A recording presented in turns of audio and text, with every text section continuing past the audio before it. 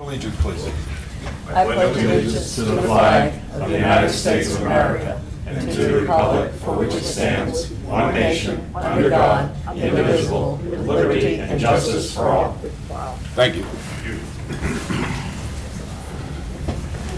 Good evening and welcome to the Hampton Board of Selectmen for September 17th.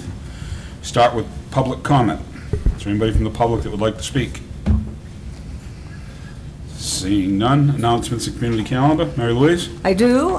First of all, I want to thank Chief Ayotte and the brave Hampton firefighters who responded to the emergency in Lawrence and Andover. That was a terrible fire and situation. So we are very thankful for our brave men and very grateful for their service. And I appreciate them going down there. Jim? Yeah, I'm a ditto on the fire department. Thank you very much. You guys did a great job. You're down there helping out the other communities, and I'm sure if we were in trouble, they'd be up here helping us. And condolences to the people in Lawrence and Andover, North Andover. That was terrible, and I'm glad I don't have Columbia Gas. Rick? Yeah, I'll have to say the same. I was going to Portsmouth for some business, and right when I was going, the fire trucks were going out onto 101, and I thought, oh my God, they must be going to Lawrence, and sure enough, they got on 95, and we were right behind them, and it was moving to see that we're able to help. Very good. So we have the approval of the minutes for September 10th, 2018 non-public session. I will so move, Mr. Chairman. I have a motion. Second. All those in favor? Unanimous. Aye. Unanimous. Oh, yes, and by the way, we do have Selectman Regina Barnes. She is off at a conference, but she is here with us on the phone. Hi, Regina. Hey, Rusty. Thank you, Mr. Chairman. Do you have any announcements in community calendar? No, you just did it for me. And I also wanted to thank New Hampshire DOT because I got a nice letter invitation to their public hearing on the bridge for September 26th, and I thought that was very nice. They sent a letter out to my house. Yeah, I got I do one have one comment on the consent agenda before it gets approved. All righty. Well, we're going to start with the consent agenda. We have a road closure for a block party on Colby and Wentworth. We have use of town property, the Ashworth Ave, Church Street, and Island Path parking lots for Smutty Nose Rock Fest half marathon race on 10/17. And we also have a grant for the Hampton Fire Department. It's awarded to the assistance grant to firefighters in Hampton Rescue that was applied for to replace 16 radios, 2 base radios, and 40 pagers. Total of this grant is $83,416. So that's questions on the consent agenda. I will so move the consent agenda. Mr. Chairman, I'm being told that the Smutty Nose Rock Fest is September 30th. Shows October 7. I just want to make sure that Date of event, September 30th. September 30th is what I have on the application. Okay, so you are right. So we will amend the consent agenda. Thank you for catching that, Regina, to no September problem, thanks. to 9:30. I won't take credit for that. It was someone else. That's all right. As long as you brought it up, that's fine. So with that, is a motion to accept the consent agenda as amended. I will so move. Second? I'll second. All those in favor? Unanimous. Aye. So, thank you, Chief. Thank you. All righty. Uh-oh. Appointments. Mr. Chairman? Yes. On the use of the town parking lots, I want to bring something up, started bringing it up under old business. It's Not specifically to for this, that. but we can bring that up under old business. Okay, just Thank in you. general. Yeah, thank you. Okay. Appointments.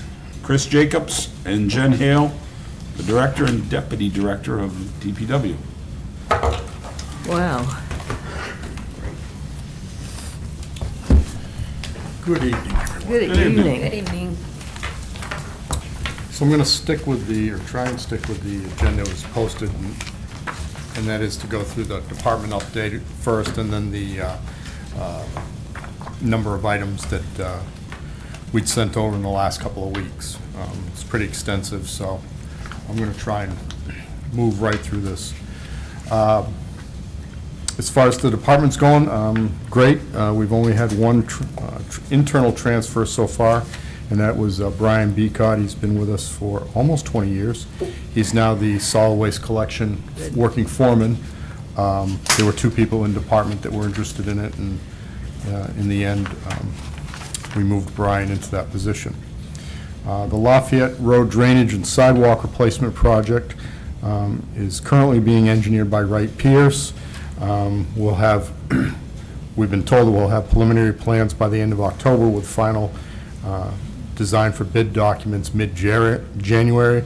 This is something we'd kind of like to put out, well, we would like to put it out in the spring for starting in mid-April. Take a break through the core part of the summer, and then pick it up in the fall to continue to move the project along. Funding-wise, I know it doesn't say it here, but that was the $1.5 million that was put into the capital reserve fund for road construction, and that's what will be allocated to this project. Mill Pond Dam, we're very pleased to tell you that the construction is proceeding rapidly, even more rapidly than I thought it was going to go. The concrete work for the center control structure is in. I know the footing, I was there the day the footing was poured about 2 weeks ago, so the walls are up, and that's kind of a linchpin or the key pin to the project.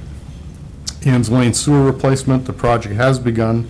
Initial core to the connection manhole was made, and they've already put in 200 feet and 2 of the Ys where the sewer connections would actually be.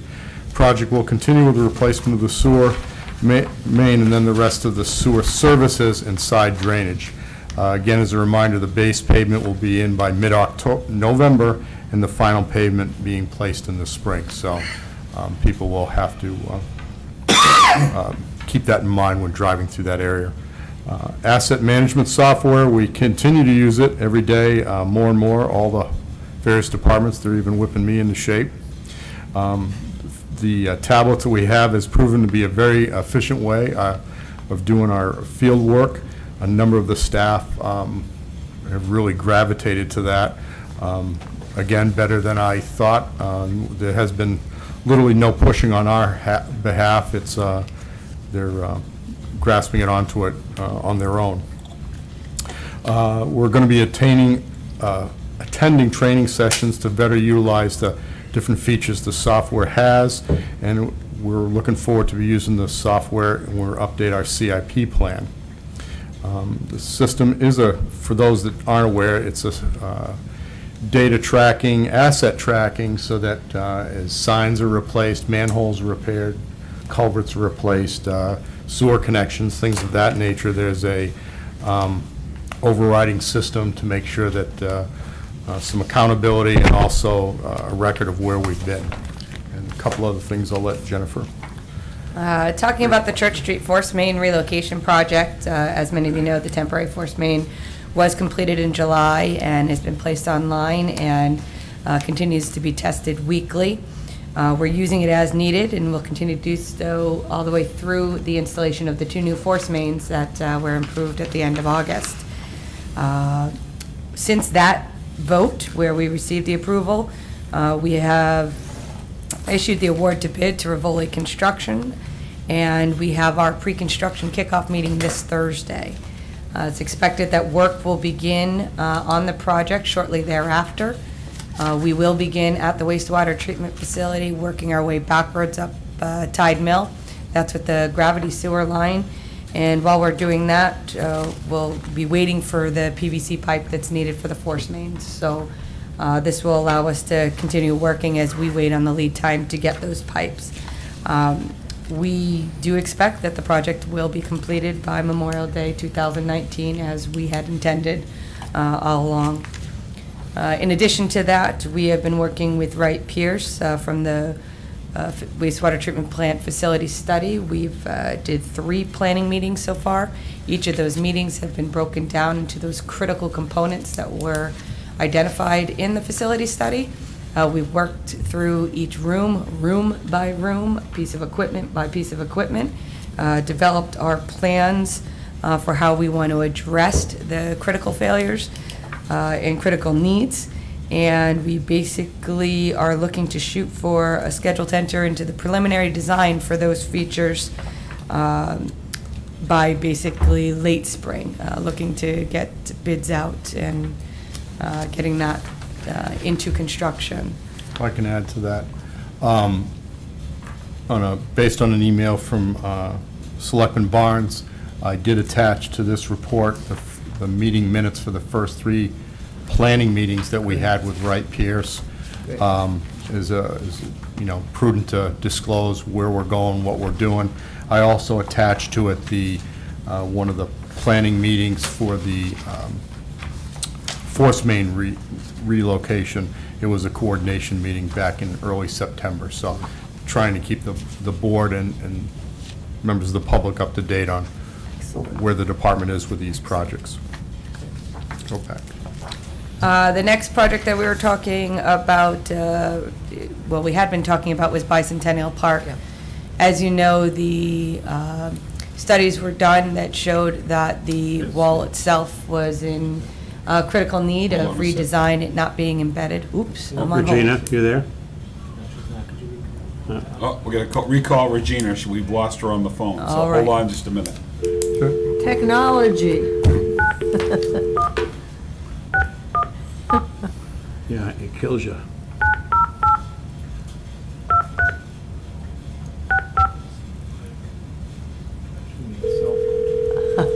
Could be her cell phone. Could be. Thank you, I'm here. No, Okay. back. All right, Regina, what part did you lose us at? Don't worry about me. You just go on with your report. Alrighty. Bicentennial Park, as you know, we did the study. That study showed that we needed a new wall design. That design was funded. It is sitting shelf-ready with direction of whether we should be putting it out to bid for potentially a March 2019 warrant. I leave this on here for something to discuss with the board, but just to let you know that it is there. If we did want to put it out to bid, we want to do that by the end of September, early October, to make sure we get the right dollar amounts put into any warrant article that goes ahead. All right, Chris, back to you. Back to me. Always exciting, leaf collection. I know a lot of people actually do look forward to that or look to have the question answered. It's typically scheduled that first full week of November. Again, I'll be directing the staff to start that on November 5th, day before the federal election. The collection will start on the Monday route and continues to follow all the routes till all the bagged leaves are collected. So not everyone, if you're on the Tuesday or Wednesday route, you get an extra day or two. I always get asked every year what happens if the leaves drop later, or you get one tree that drops early in the year and the rest drop later. If you bag them up, just call the Public Works Department. We put them on a list. We'll take a secondary crew, a secondary sweep around town and pick up those additional leaves. We would like to keep it to that week, but we understand Mother Nature dictates really what we do. Trees, so far this year I've removed 41 trees around town. We've already identified about a dozen more for next year, and I'm working with the rec department for work around Tuck Field. So if people are calling, I'm basically telling them that I can't take down any additional trees this year unless it's a true emergency. The manager and I discussed a branch in question over on by the Tuck Museum. That's considered an emergency, and we're having someone in to take that down. Flashing crosswalks, the one up between Logan's Run and the name of the hotel that escapes me. Best Western. Thank you. The Best Western. That did get damaged last winter. We do have another one coming in to replace that. There was some confusion with our vendor. He thought we were trying to order a whole new location, but we've since got that straightened out. So I know it's on order, and we'll be coming back in. We're actively working on potholes and pavement repairs. We continue to make some temporary repairs for those things that are called in. Crack sealing will occur later this month, the lower ends of Winnicott and High Street, as well as the older section of Toll Farm Road. Additional areas will be treated as funding permits. As a reminder, we are aware that there are roads that are in tough shape. We do have plans, and our goals do include fixing the infrastructure beneath them prior to paving. Particular street that comes up a lot, question-wise, is Lock Road. And when we explain to Yes. people that we have we know it's in rough shape, but we have plans to replace this, actually go to sewer design in 19 and replacement in 20, along that lines. They're somewhat understanding. We also have plans for Moulton Road, that's in our CIP. And as we said, Ann's Lane is currently under construction. Wastewater treatment plant operations. Again, I have attached to the back of the report this summation. Sorry for the small print. I'm trying to pound 7 pounds of information on a 6-pound sheet. Overall, the wastewater plant, what they processed is slightly down. Sorry, slightly up. I'm reading my numbers backwards. We're 671 million gallons so far this year. The same period in 17, we're only 667. So literally only a matter of 5 million gallons. The total amount of wet sludge being transported to the Rochester landfill is down by 92 tons. It was 2187 tons over the first 8 months of 17. And this year, we're only at 2095. What that correlates to is the amount of septage that's been received at the plant this year is down by 255,000 gallons. We were, the same period last year, we were 1,338,000, and this year only 1,082,000. We did get an awful lot of additional septage last year because the Epping facility had to shut down for a period of time, and that's where you're seeing the result now in reduced sludge being brought to us and reduced septage being brought to us, and therefore it generates less sludge. As I said, I've attached the monthly report. The other thing that's become pretty active now is the permit renewal. Since 2007, we've been operating basically without a permit. There's a continuing resolution in each one of the permits issued by the EPA, and it says, no changes, just keep going until we send you a new one. There's been an effort amongst the public works directors and DES people at the state level for the state to take over the idea of issuing the permits, the operational permits to the wastewater treatment plants.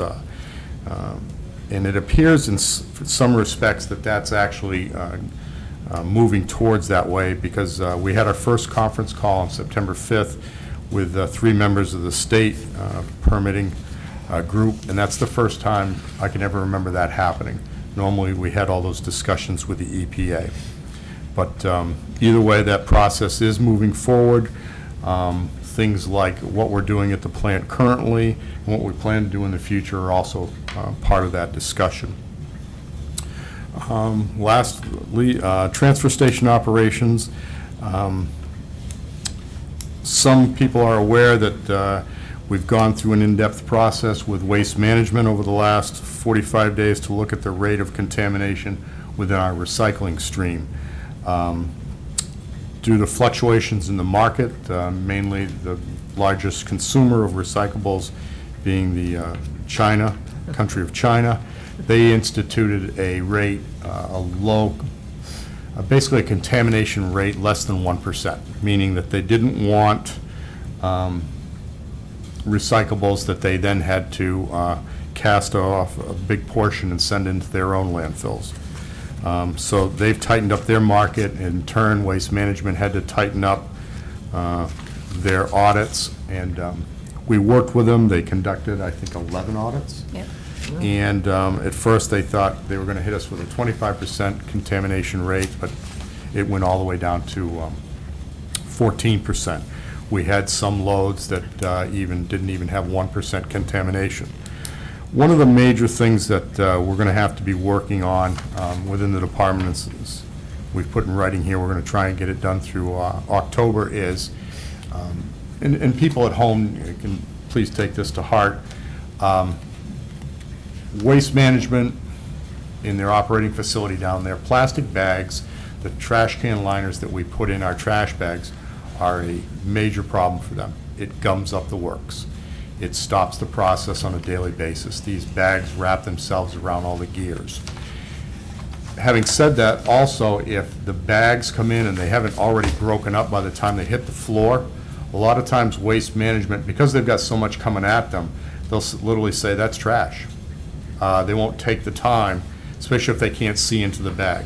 So when we say that we would like single stream recycling, we want the recycling in those roadside carts without any bags. If you want to, I do it at home. I have a white bag that lines my recycling can. But when I go to the transfer station, I give them all the recyclables, keep the bag. Yeah. We've got to start doing the same thing. It's a major problem for them, and that is part of why our contamination rate was so high. It wasn't that it was really literally trash in the recycling as much as it was contaminated recycling.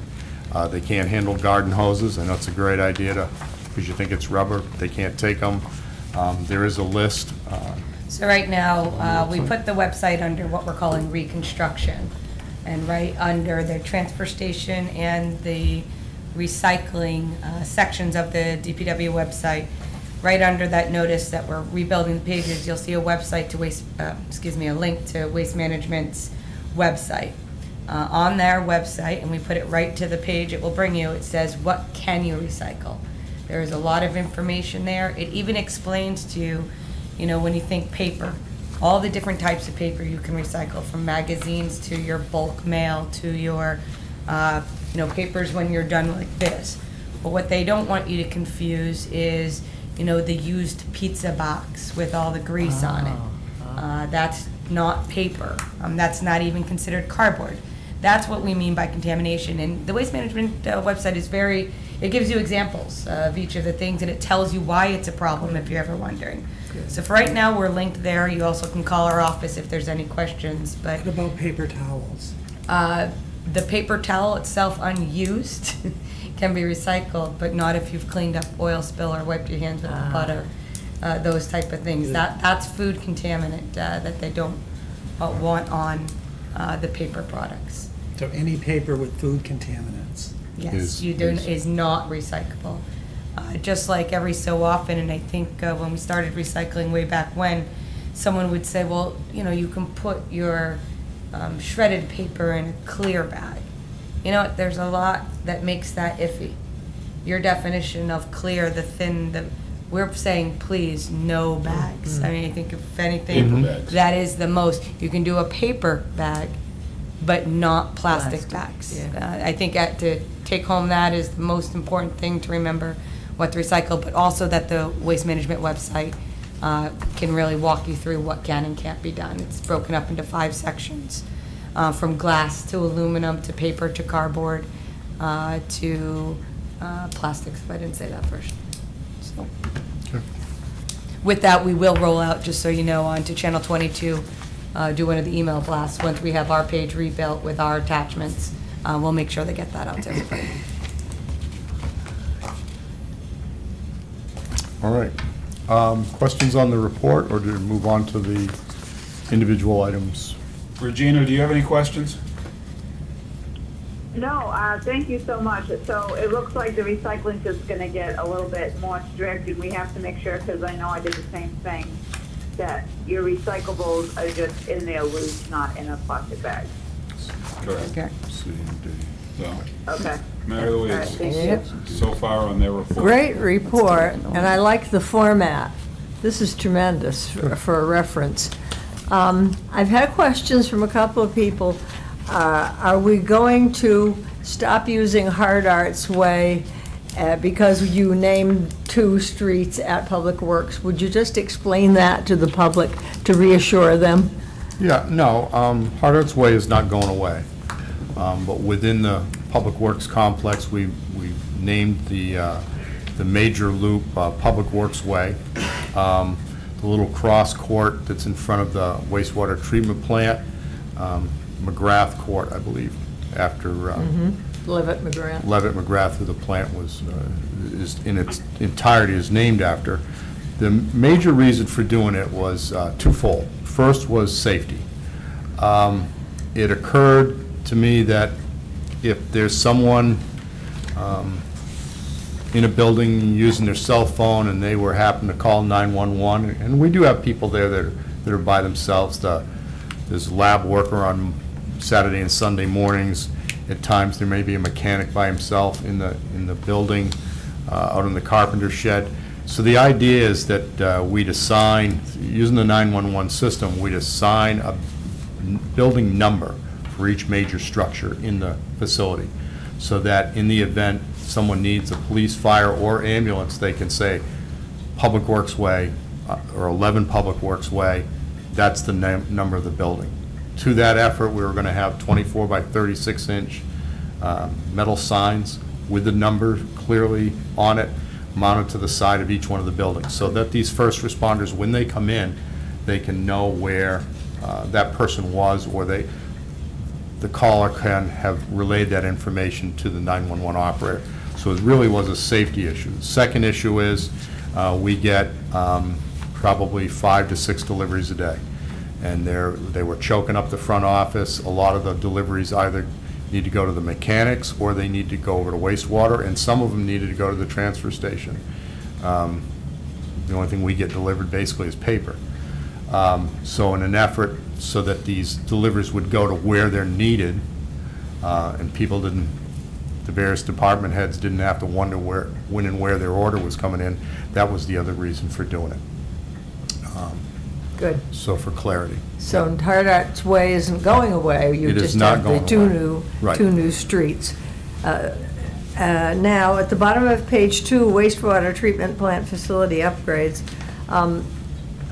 Have we ordered the sewer pipes for the actual sewer project?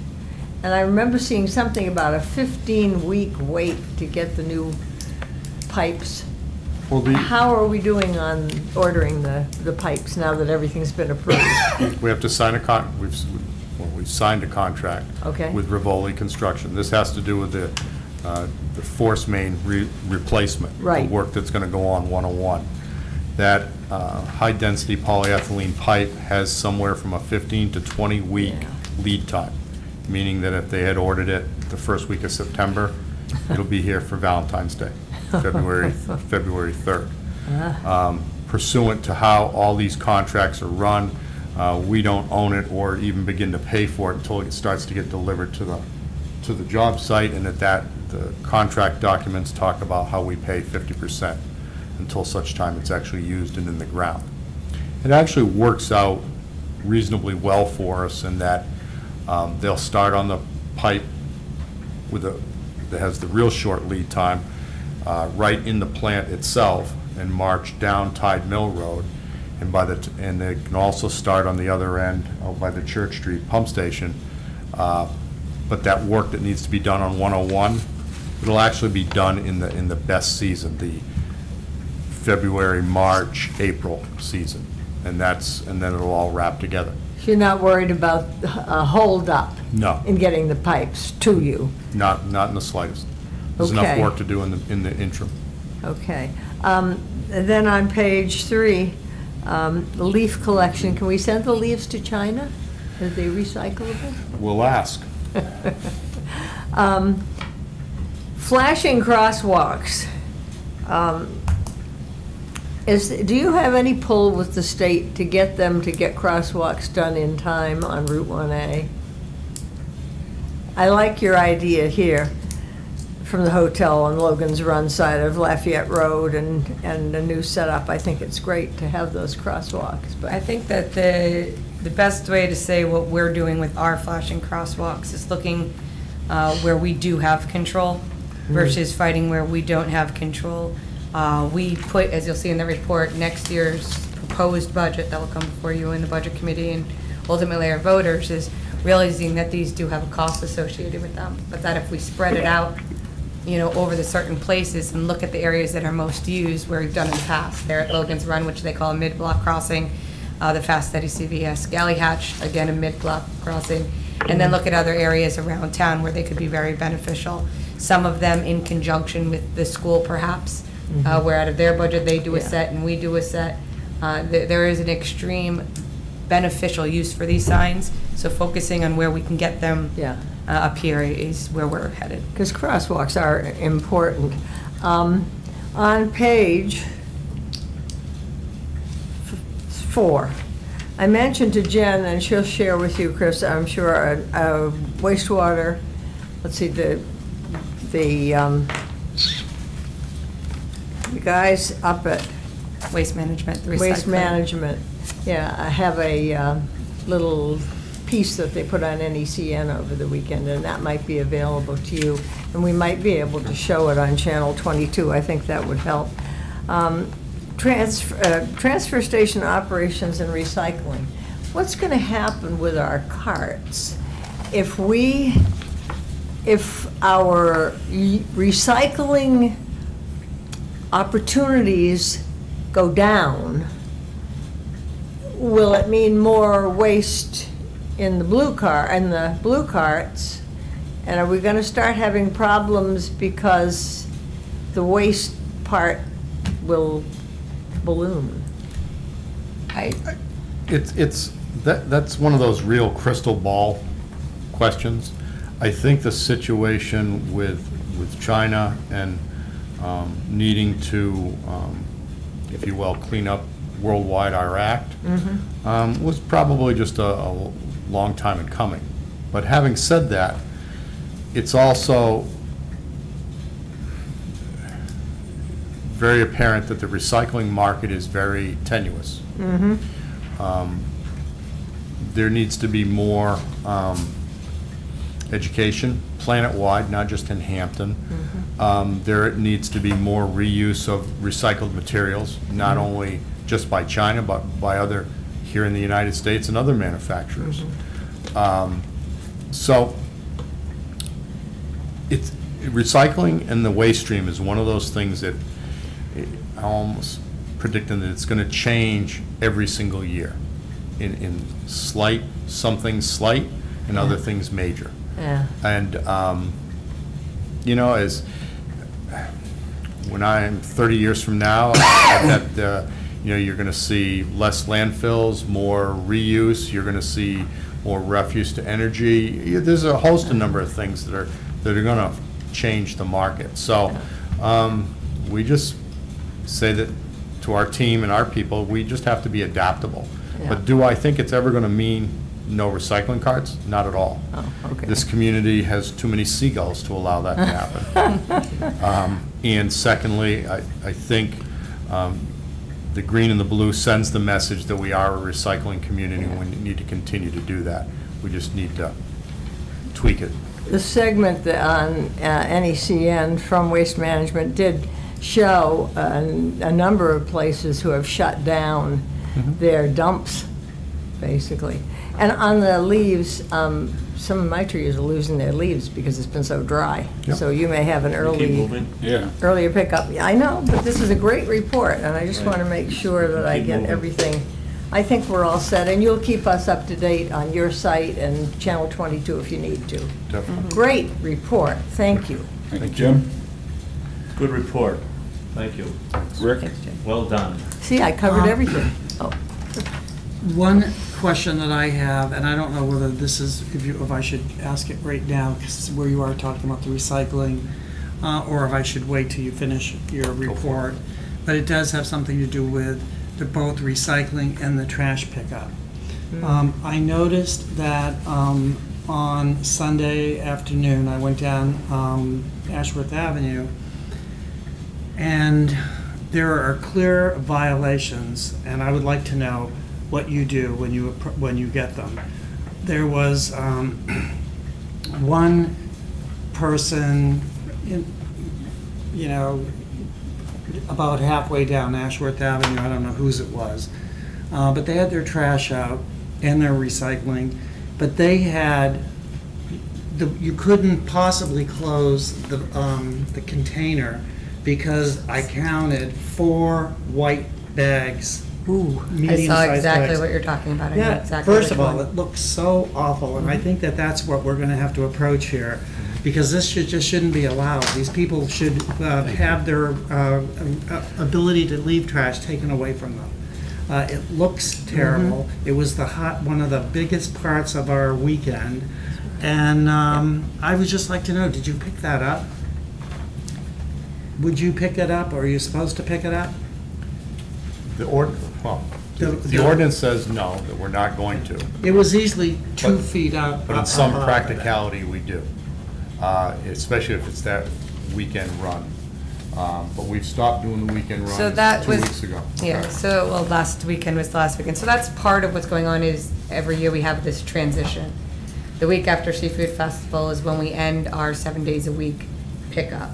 But yet we get a good weekend, or you get the owners coming in and emptying out everything that they've been renting all week. I saw exactly what you saw, and in that case, if we leave it, it doesn't get resolved. But how did these people get warned that that's unacceptable? We was, In the orange past, sticker we've- process that we. Are you that we doing the sticker- stickers still? We do the orange sticker, and in some cases, we have, where they haven't abided by what we said, you have to take them off the back of the curb, you need to not leave them next to the building like this. In one case, we've gone back and we've confiscated them. Like, we take the carts and we say, if you're not going to quote-unquote play by the rules like everybody else is expected, then you don't get the privilege of using them. And that's once or twice, I think, since I've been here. I think that we're going into the fall, we need to have this situation taken care of before we go into the spring. So I'd like to see this put on the agenda of exactly what we're going to be doing about the trash, particularly things like that. The other, I have an answer for Mary Louise asking about those crosswalks on 1A. That's exactly what the Hampton Beach Area Commission is working on, and it's not going to happen until 2019. Good grief. And maybe the way they do crosswalks today, they might do, but they're not planning on doing any new invention of crosswalks until that plan comes into effect. Terrible. Unless you want to go talk to them and see what you can do. But I agree, we should do what we have with our streets Right. that we have control of, and maybe set a good example for them. So, We'll try. Can I follow up, Mr. Chairman? Sure. Just on what Rick was saying, this morning I came through the beach, and down pretty close to between C and B streets, there was a lot of trash left out there from the weekend, from sales and so on and so forth, and it was piled extra high in the containers, and there was a flock of seagulls spreading it all over Ashworth Avenue. What a mess. So they need to be told to stop that stuff. yeah, I think it's just terrible. I mean, I live there, and I just think, how can these people live around here? If it You're was in right. my neighborhood, it just wouldn't happen, because there would be an outrage from everyone that lives around there. Well, I agree with Jen. I mean, this weekend is a lot of the Yeah. restaurants shut down this It weekend. was happening all summer, But- Yeah. so I hate Yeah. to tell you that. Well, that's what happened. It Yeah. happens during the summer, and then that final one, in the summer, you grab one on a Saturday, you grab one on a Sunday, so the seagulls get, 5 or 6 hours versus 24 hours to have dinner. Right. There was a You know, it's- restaurant, and I won't mention the name, but every one of their trash cans looked disgusting, and they were on the sidewalk, not right beside it. That's where they're all 24 hours a day. They looked awful. And to me, it's unacceptable. I live in Hampton Beach, and I just can't believe that we have to put up with this. I go for a ride in my car, and I have to look at that. I do go in the morning occasionally, usually on a Monday morning, to check for the weekend. Sometimes I go Sunday morning, and sometimes I take pictures. And I was going to take pictures there, and I'm glad that you did see that. because that is the type of thing that I'm talking about, it's just so blatant. Well, again, we have some responsible people down there, and we have some irresponsible people. Well, that's what you we, know, why we need and to have that's this why we put need- on the agenda, and we That's- need to deal with this, that's and we fine. need to make so that this does not You continue know, to they should be happen. required to wash their carts every once in a And while. the cart should be like what are on these people's plans that are filed with the planning board that are supposed to be behind barriers, so they're not visible from the road. No one, everyone just forgets about that. Yeah, they do. And that, it's Well, all there. sometimes we need to remind people of that. Well, And no one's that's what- ever been reminded, No, that's but the that's what problem. we probably need to do. So we need to get a plan where this is gonna happen.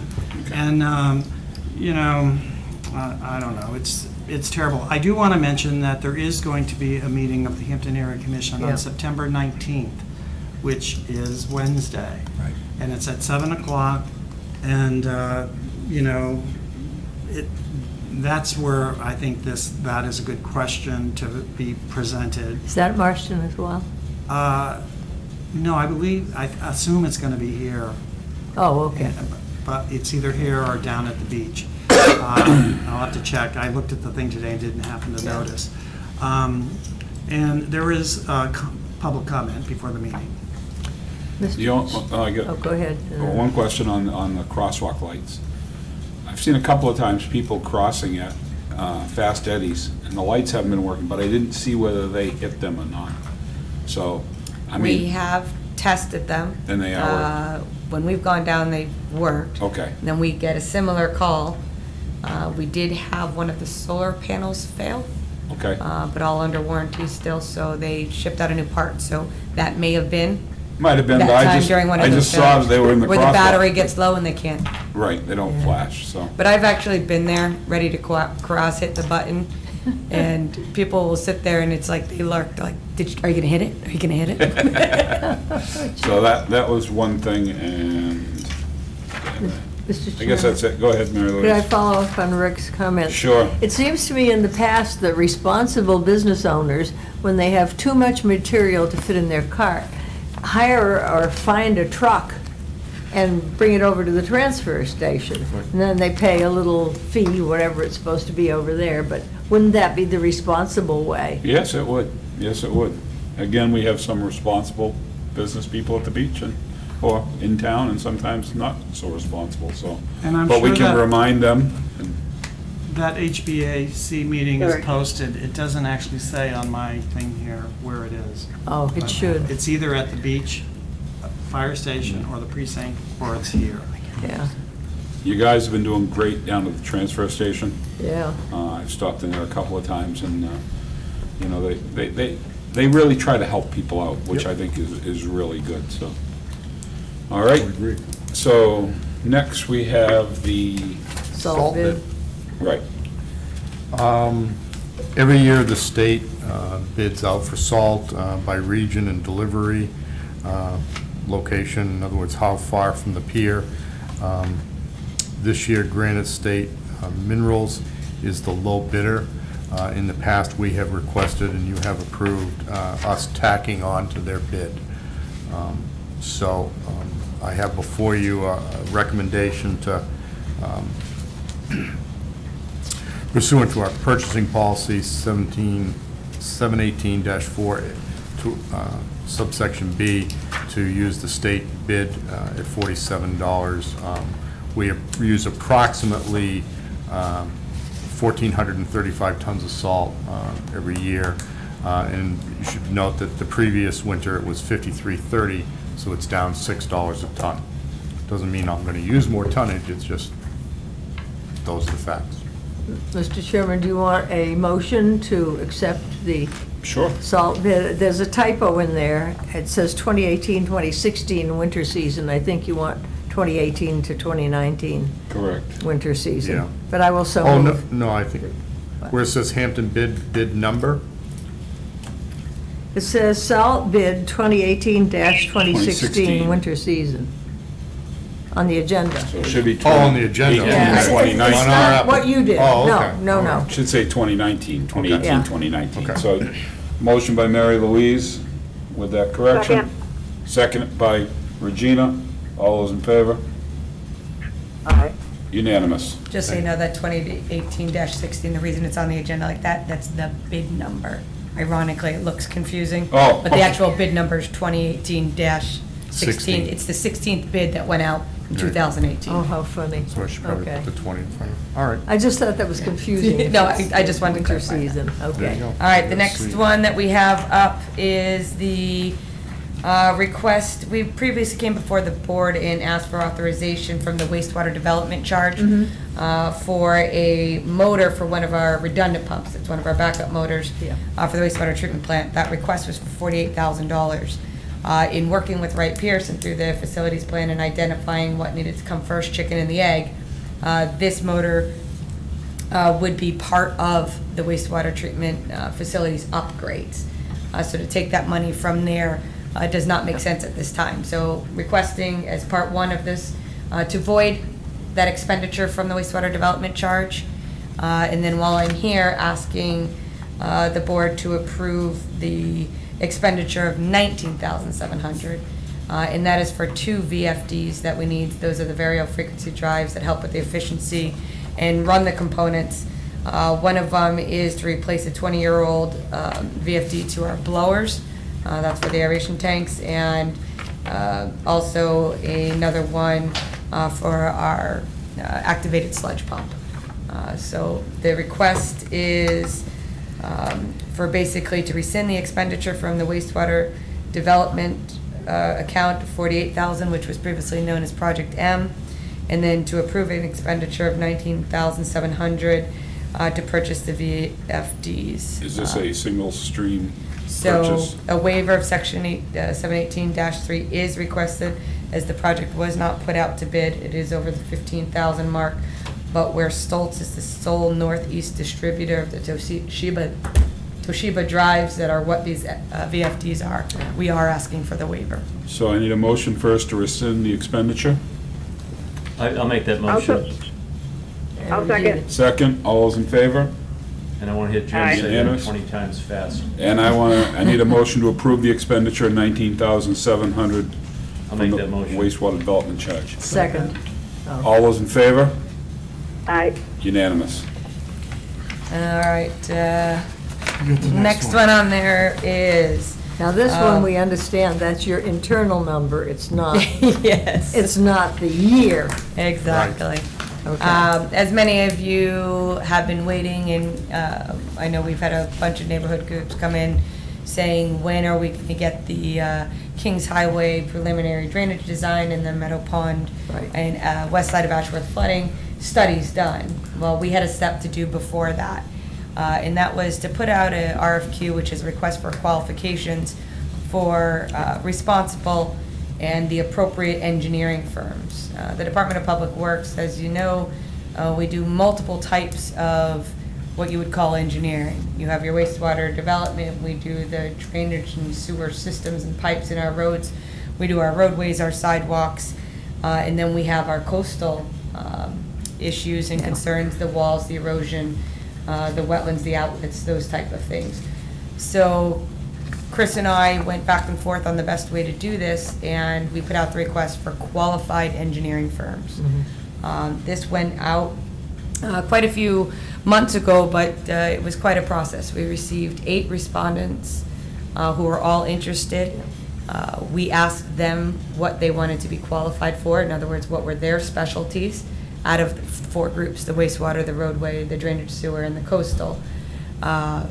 They provided full qualifications packages, giving us projects that were similar, clients that were similar, whole 9 yards. We reviewed them internally in-house with our staff.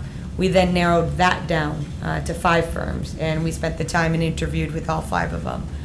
Fred sat down here with us as we went through each firm. They brought in their project managers, and we went through with a rating system of what is their applicable experience, what is their ability to form relationships with us. That being a very huge component for our department, is because we have to be able to work them, trust them, and speak the same language, basically. With that basically what we have done is we have narrowed it down to 4 firms that we would like to qualify basically for their components that they are qualified for, meaning any of the engineering services our department sees them to be a fit for. So based on their qualifications, interviews, ability to complete services, and demonstration of competence in completing projects for other clients and municipalities, the Department of Public Works recommends that the Board of Selectmen authorize the town manager to negotiate on-call contracts for a term of 5 years with the following firms: Hoyle, Tanner and Associates, Malone and Mac Broom, Ty and Bond, and Wright Pierce. The reason we are asking for it in that fashion is that the on-call will provide all their rates, all the terms that we've similarly done with Ty and Bond and Wright Pierce in the past. And as projects become available, all those terms and conditions will already be established. It's just a scope of work that will change. So once we get this in place, we will then go to the selected consultant for Kings Highway and the flooding on the west side of Ashworth and develop the scope and write that up, and the project will start. So that's the long-winded of how we're getting from A to B. Mary Louise? So this gives you flexibility. It certainly does, and it's flexibility in what they call professional services, and we need that. Right.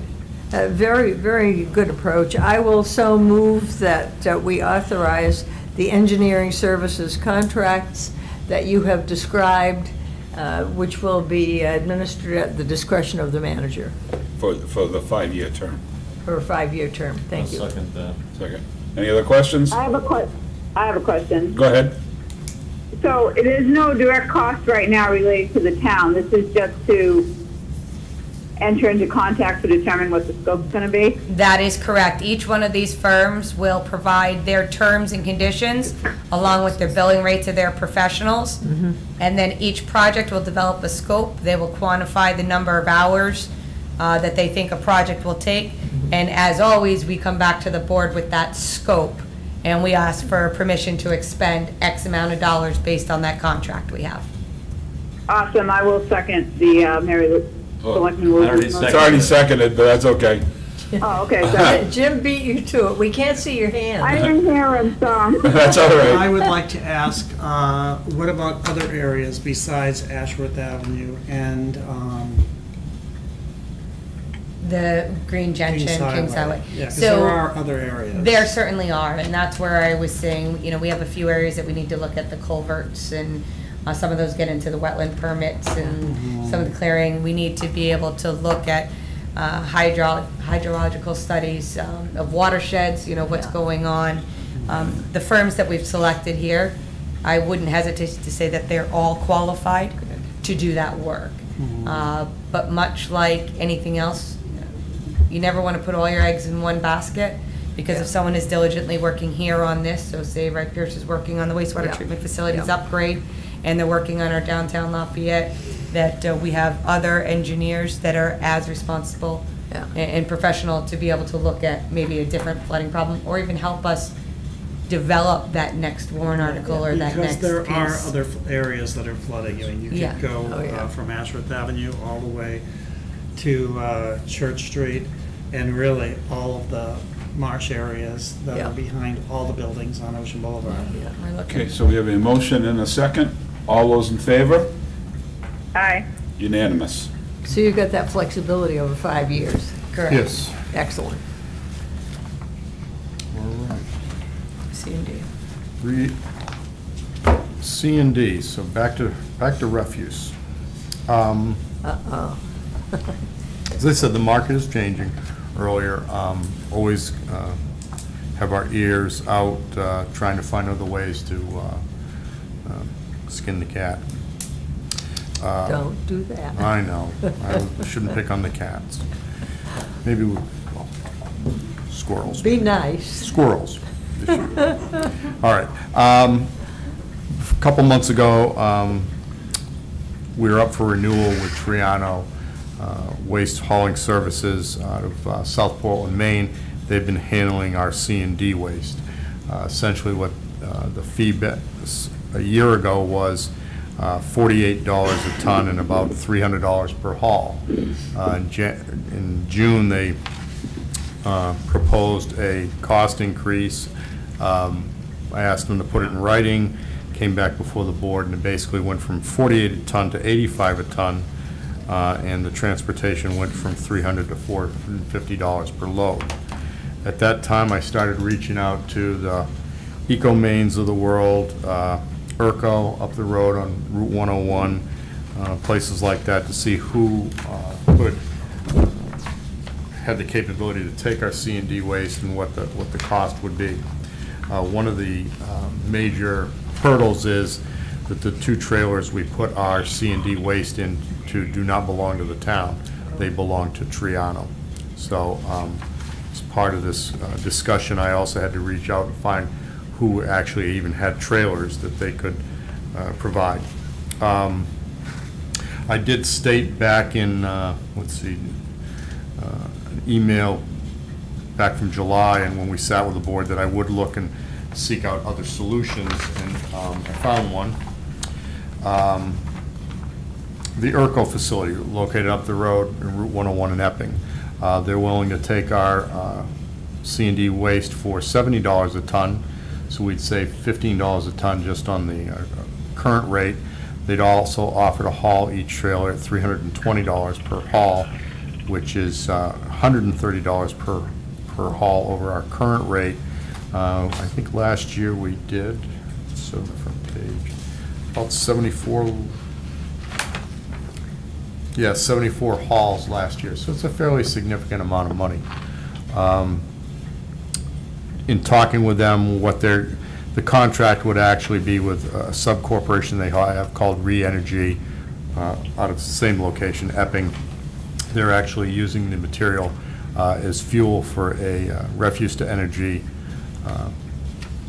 location, burn, and they can provide the trailers. And they've given us an insurance certificate, but at present, we noted that the insurance certificate needs to be redone, so it names the town.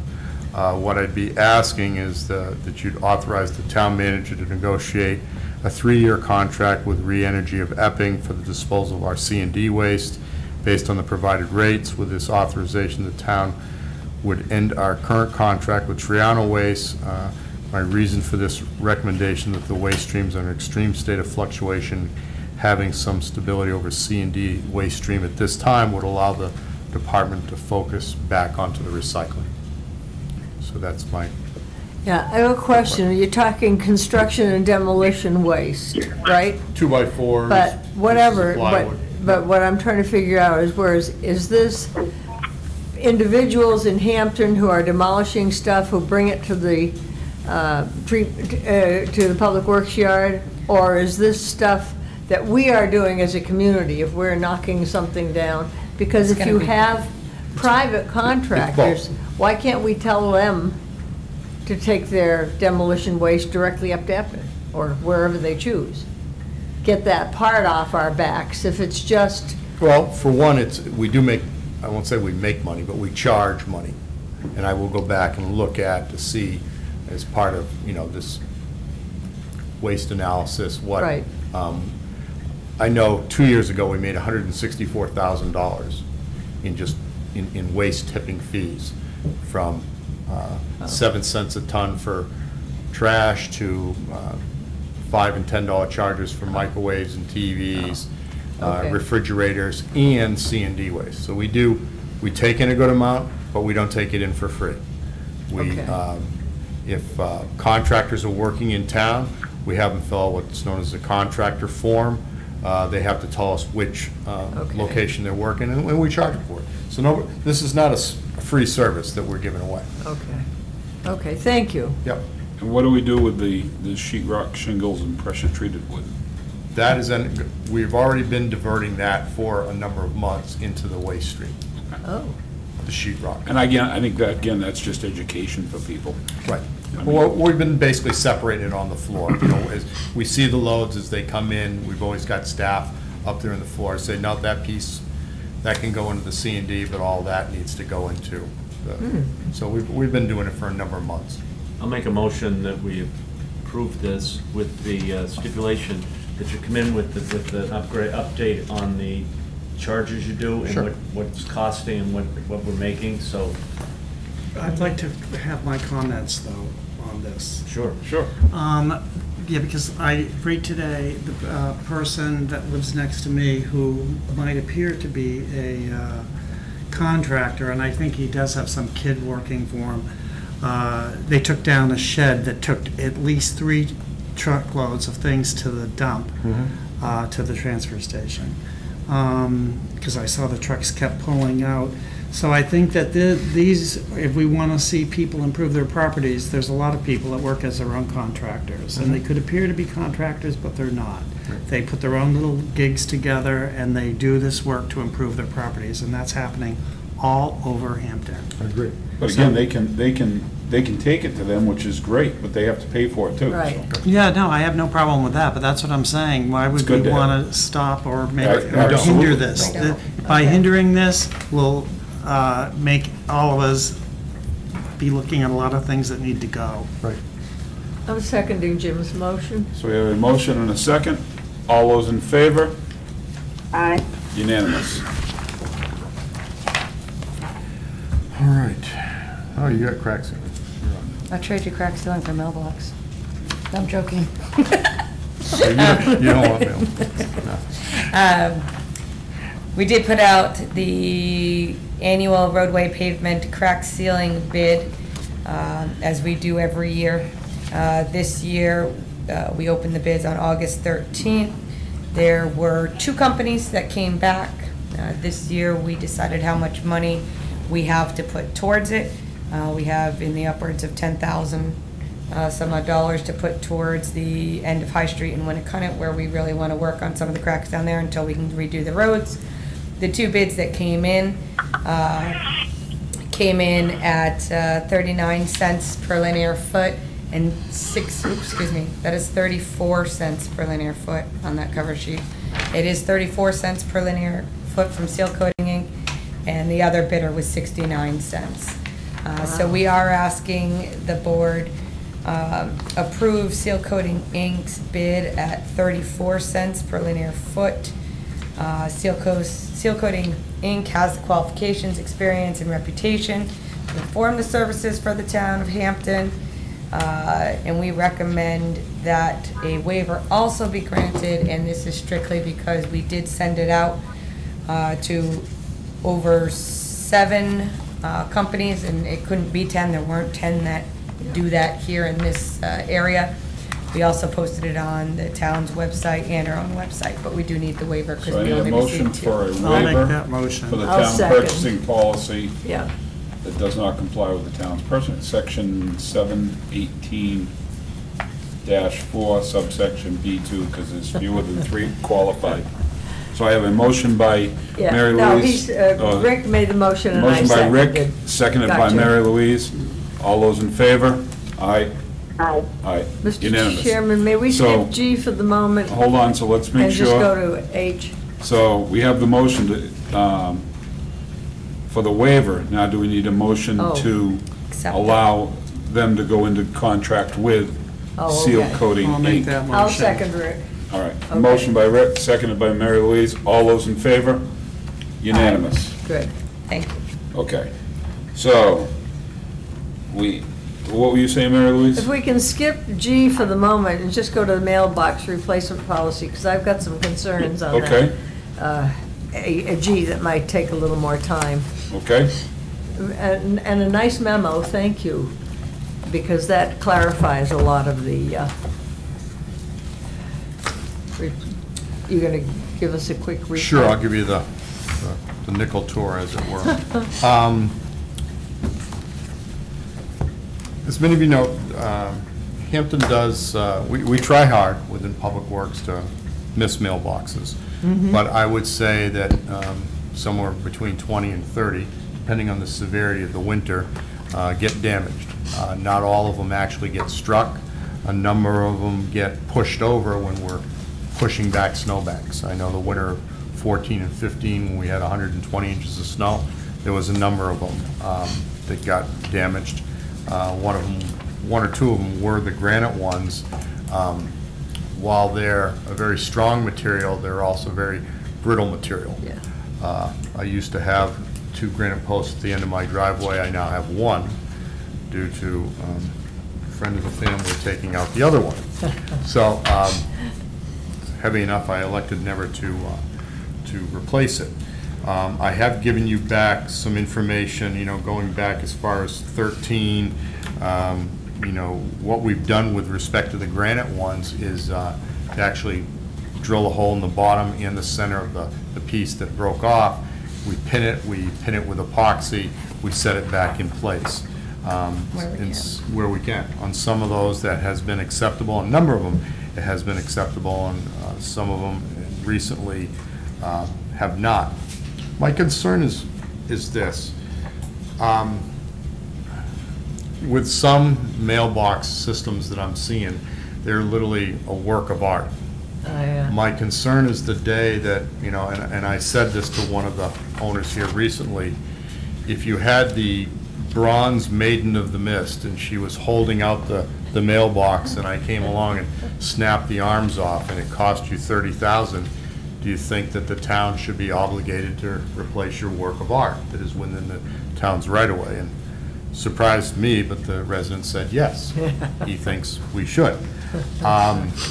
It would be a deal breaker for my budget, but I work within the policies that you, as the board, grant me. So my preference is that we stick with the $35 per mailbox, and anything above that, the people are on their own. Do you want it? Oh, my nice little recommend, yeah. There's 2 different ways. I mean, Right. the whole reason we're bringing this to your attention is that there needs to be more defined clarity in the policy. Right. Either it's a straight-out policy, not an apology, a straight-out policy of what we will provide regardless of what you have there, or as I attached to Chris's memo, I did some research on my own of what other towns are doing around us. And there are policies out there that say clearly that mailboxes, light poles, fences, and other structures placed within 8 feet of the edge of pavement. So if it's our right-of-way, Right. that just because of our operations, they're there at the owner's risk, and that the town will not be responsible for replacement if they are damaged during snow or emergency operations. And the point of that comes along, everything else placed in a town right-of-way is put there with approval of the board. So when we start getting fences that may have crossed over a property line or a mailbox or things like that, other towns have taken the position that no, if it's that close to our roadway, you can't expect us to be held responsible. We live in New England, Right. sometimes we can't see. But we also have worked with another policy, which is, you know what, we will certainly send our crew out, try to help you repair it, up to $35, and that's what you get. What happens if it's on their own property, though? I can't. Still the same thing? Mail. Most of them are not Well, necessarily. no, mine's on my own property. Is and it I on have your own? granite, yes. Oh, And it's on, anyone on Ocean Boulevard, because the sidewalk is the end of the right-of-way. Right. That lovely situation, thankfully, is handled by the state DOT. Yeah, so yeah, and I agree. stand blessed on that one.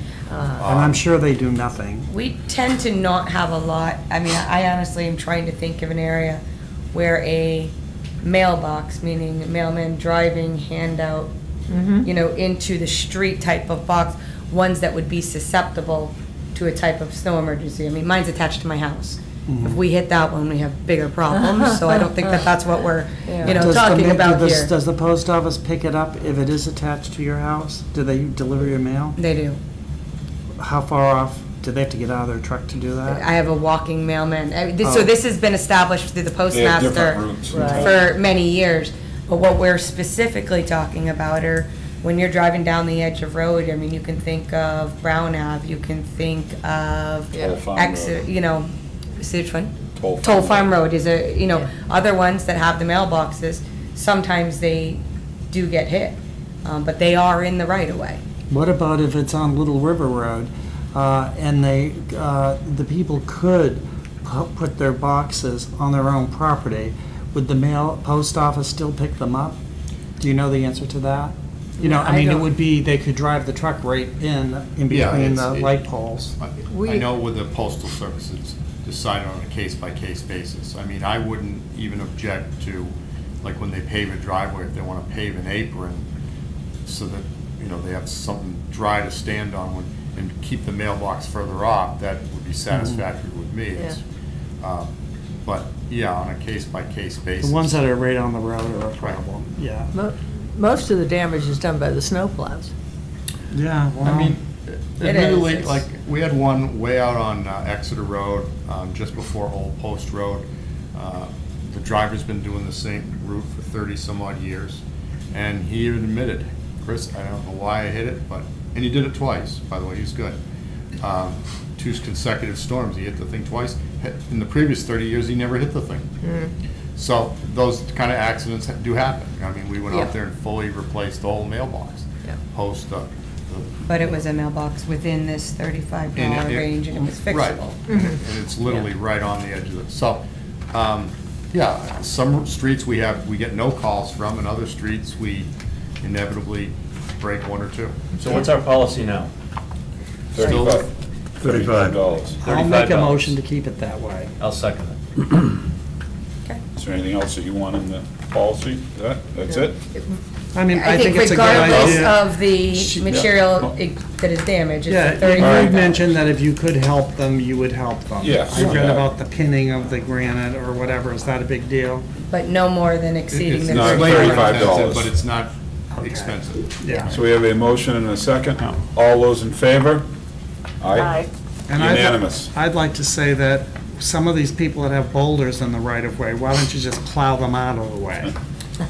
The 2 of them that I have in mind have already received letters identifying that they're in the way. Because I get a lot of complaints from people that almost get hit by cars that would like to be walking in the right-of-way, but they can't because they're Yeah. obstructed. Yeah.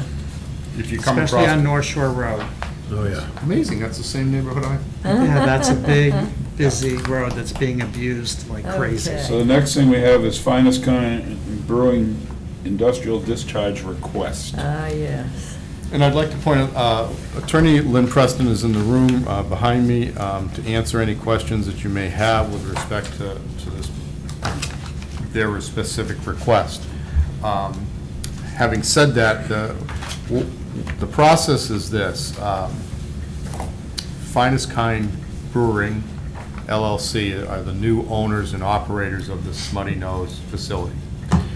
Pursuant to the sewer ordinance rules that we have, within 30 days of the transfer, they sent us a letter, and that initiated, if you will, a new permit being drawn up or written or negotiated. We have gone back and forth. This is a copy of the permit. Attorney Preston, we've met on it twice. Attorney Preston's given us some comments back. They were very favorable comments. We incorporated it into the request. And at this time, the item or the issue on the table is to possibly, their request is to waive the sewer access fee account. Give you some background on that. You were all, May 12th, way back in 2015, the board approved a $5.32 one-time fee charge per gallon of any additional wastewater that someone would want to send to the facility. It's been in effect since then. I have been charging it. It's raised several $100,000. Their request is based upon the opinion that the new wastewater facility upgrades that they're going to be putting in are cost somewhere between $1.25 to $1.5 million. They feel that, I believe, if I speak incorrectly, chime in, that adequately covers or is a substantial enough contribution that why should they have to also pay this particular fee. As I explained to them, I don't, it's not my fee. It's to waive. It is not, it's like a, you know, Kevin gets the set building permit fees, but I'm sure he has a rate schedule, but if outright granting a zero cost, he would have to ask either the manager and or in this case, I ask you, the board, because you are the sewer superintendents. So that's the basis of the request. I'd like to hear from Fred on this. Okay. My clear understanding of what happened when we had agreed to provide municipal sewer service to Smutty Nose when it was originally built was that that was contingent upon them building a wastewater pretreatment system, which was never done. Right. I don't think the fee should be waived, but I will go this far, that if the system is built, I think it should end. It should, perhaps be refunded or adjusted. We have to treat this waste, and we've had difficulty doing it, and we've had difficulty with the state because we're doing it. If you're going to make an exception for this one, you're going to need to make an exception for the next brewery, which is already being built in town. Yeah. And you're going to have to make an exception for the one after that, and whatever comes after that as well.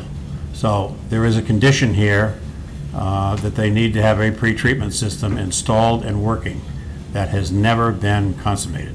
Yeah, and it's been the subject of hours and hours of talk here at this table. It's been a very sad commentary, and these folks aren't involved in that. I mean, they're new.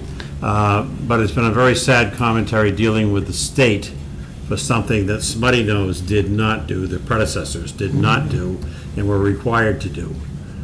It's been difficult for us, it's been difficult for them, and they went out of business because of it, quite frankly. They overextended themselves. But that doesn't mean the town has to take on the gaff for all of this. So your recommendation is to not do this? I don't think this is appropriate at this time. It may be appropriate sometime in the future, but I don't believe it's appropriate at this time. I'll make a motion that we deny this, and possibly, I'll second it to open up for discussion. Yeah. Let's have the discussion. You need to discuss around it. the Yes. table. Yes. I have a question too. Okay, so, Jim?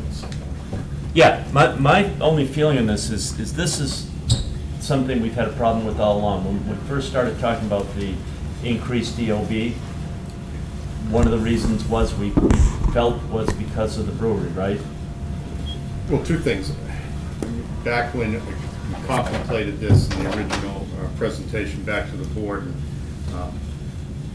it ended up being you, in fact, got authority under the 2014 warrant to put in a sewer system development charge, or SDC for short. You hadn't set the rate. It wasn't until that following May that we actually set the rate based upon numbers that I gave you. But at the time, I think the major issue was not so much BOD, but that with the amount of development going on town-wide, the plant's capacity, we were approaching that 80% and beyond limit. And that Fortunately. a number of the taxpayers through the tax rate for years had, if you will, funded that development, if you will, those improvements, still do through the tax rate, and that if others, the hotels, the larger subdivisions, really all the development, if they were going to use up what others had paid for, well, then they had to pay part for that capacity. I agree, and as Fred said, on the original plan, when the Smutty Nose went in, it was that they would have a pre-treatment plant put in, which never was put in. And I empathize with the new owners, except these are things that all should have been brought up before they entered into it, I believe, because now to come to the town and say, can you give us a break on something that should have been done prior to this? Right. Something that taxpayers have already been paying for, something that taxpayers continue to pay for. I just think it all should have been dealt with prior to the closing and everything. And so, it's like so many times, we have somebody come to us after they've started the development, or after they've bought a piece of property and say, oh, wow, there's an easement on it, or wow, there's a restriction, we can't build a hotel on it, or wow, the sewer's not working properly, what will the town do for us now? And I don't think it's the town's responsibility to do that. I think it's the responsibility of the buyer, when buying the property, to know exactly what they're going into and have a business plan in effect that they can handle the increased, I think they're doing a great job out there right now, tremendous job. But I don't think the town should accept any responsibility for them increasing their production. I was on the planning board when this whole thing was planned as a selectman's rep. This has already been discussed over and over again, that they were supposed to do this. They haven't done it. I think after these new people that are there, if they, once they put what needs to be put in, if they want to come back and see if we want to reconsider it, I think that that's, a possibility. But I think that we need to see the proof of what's supposed to be there. The town already went and signed agreements for them to get federal funding for that project, Mr. Welch, that was $750,000. Correct. The town's already bent over backwards, and the time has stopped for that. Now we can see what, that how much money the town's investing on fixing our wastewater treatment plant. And it does appear that some of the problems at the wastewater treatment plant have been, part of them are put on that brewery. And that was never supposed to be the way it was discussed during all of the meetings at the planning board. And I'm not saying that that's your fault. And I think that if we, want to reconsider this after it's done, but this is something that needs to be done, and I think it should be done, and I don't think that we should change anything until after it is done, and then if we want to reconsider, we can reconsider at that time. Regina? Yeah, thanks, Mr. Chairman. I'm going to have to agree with what Rick just said, but I also want to highlight something on this. This is a temporary industrial discharge permit anyway, which it states that it's going to go approximately from 18 months from when it's signed. I'm assuming that's when the wastewater treatment plant would be complete, or the treatment facility complete. Yes. Would be the end of this agreement, and then at which time the town and Smutty Nose could reassess. I mean, who knows what it's going to be like in 18 months? We could have completely different type of technology. So we could reassess the situation, and then at that time, maybe before we go into a more permanent agreement, set something up with Smutty Nose. Is that what the town manager is saying? I just want to make sure.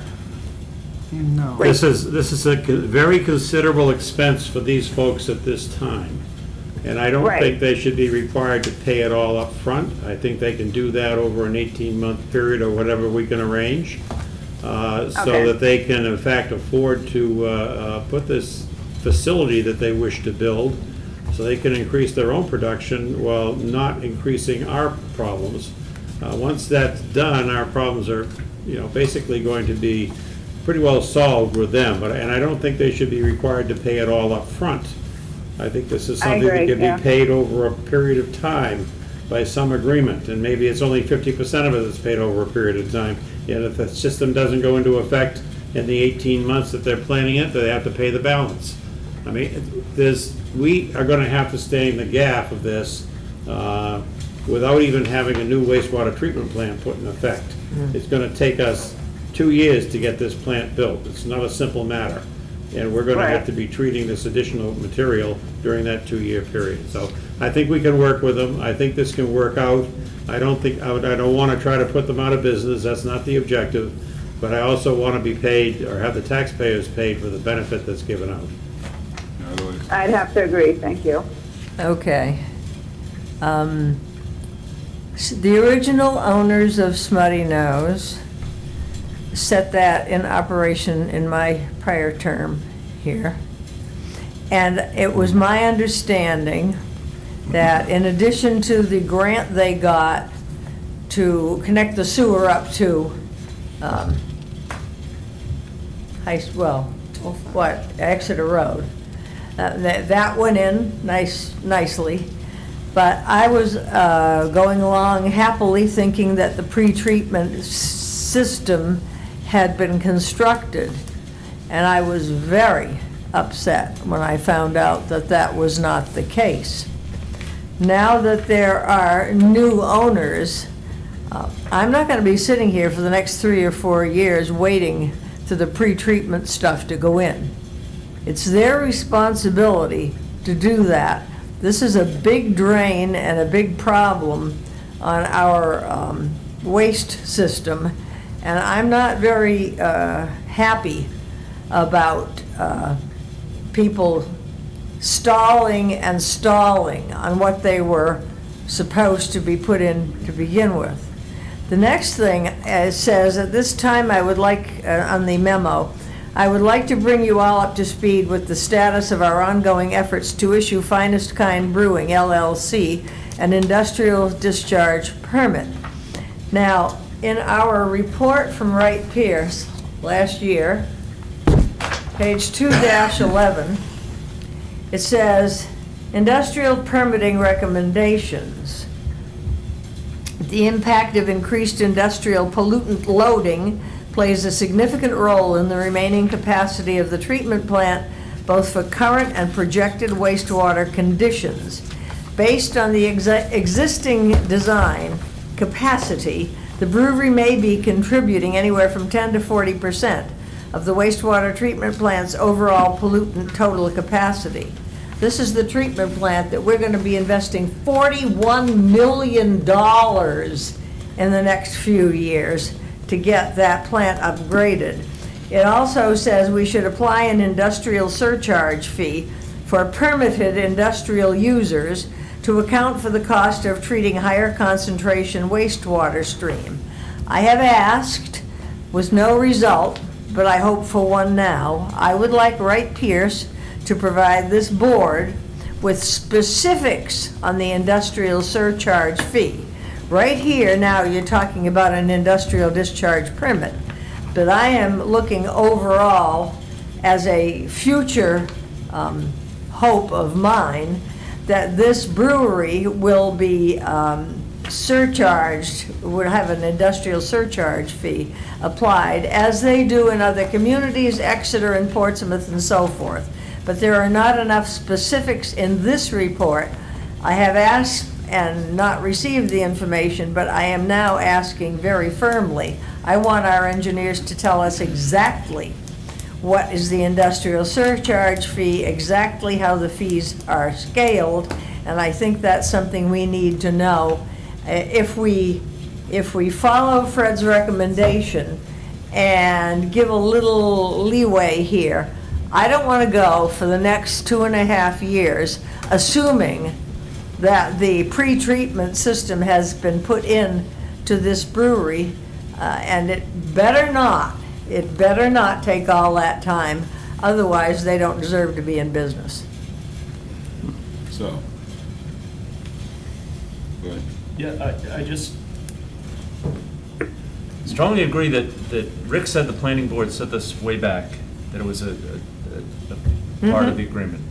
The other thing is that if somebody's going into business and buying a business, you better have a business plan that you can handle the money to do what you need to do. Right. And this was well known at the time Yep. that they bought the business, that it needed a treatment plant.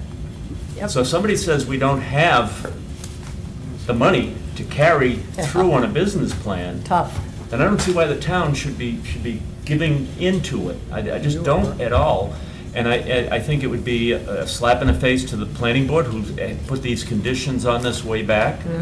I think also I have to agree with Mary Louise that, you know, is this going to go on again? And we're going to be back here in 3 years and somebody's saying, well, we tried to get the treatment plan in, but we couldn't get it in. So can we have another, somebody's got to, it's been too long. And there's been too many taxpayers who have come in here and said to us, I'm sick of paying taxes for the sewer treatment and not getting, you know, and having the industrial plants not pick up what they should be picking up. And I hate to say it, I've been in business for 44 years. No one's ever helped me as many times as I want people to help me. I always end up doing it myself because that's part of my business plan. We can do a warrant article for you, Rick. I will tell you that I sat through all the meetings, almost all the meetings, I think I missed one, at the change of ownership of this facility. Yeah. Okay? And what I got out of those meetings was that these folks weren't given all the truth to begin with. And that really hurt them badly, because what they were told, and what everyone else on the other side that was trying to sell this business told them, Yeah. that everything was running along just hunky-dory, and in fact, Yeah. that's not the case. They know they need a pre-treatment plant in there because it wasn't there. Right. But they had no idea of the scale of the problem they were entering. I think Remember that they though- should go to the state. Remember, Get some, remember also that we had another group come in and say, oh, we didn't know there was a conservation easement. Yeah. Oh, yeah. Another group come in and say, oh, we didn't know there was a I mean, I think it's That's why I'm somebody's saying, don't excuse it. I'm not excusing it, and I But think you it's their need- responsibility. We need to work with them because they employ a lot of people in this town, bring a I lot of agree taxes. 100%. And that's why the SBA or somebody like that should be helping them, or the state, not the taxpayers of Hampton. Ignorance isn't necessarily bliss. Never has been. So where do you want to go? We got a motion And your motion is to, to deny, you know, Do we want to let them speak? do we can, Sure. yep. Why So, not? go ahead. Thank you. I'm Lynn Preston with Sheehan Finney, as Chris had mentioned. I've also have, You want to do the microphone? 'Cause Sure. we really want the public to be able Sure. to hear you. You might have to lift that up a little bit. my name is Lynn Preston. I'm an attorney with Sheehan Finney Bass and Green. I'm an environmental attorney, and I represent Finest Kind. I also have with me Doug McNair, who is the Chief Operations Officer for the facility. I'm going to let Doug speak on a lot of the particulars that we talked about, because we do have a plan. We do indeed have a plan, and the plan is part of the draft permit that you'll take a look at here. There is absolutely a plan in there, and it's a plan per the contract of the wastewater treatment permit. So we have a plan to put a pretreatment permit in place. Let me start off by saying, I understand there's a lot of frustration with what happened before. I can see it, it's very clear. But from all due respect, we're a new company.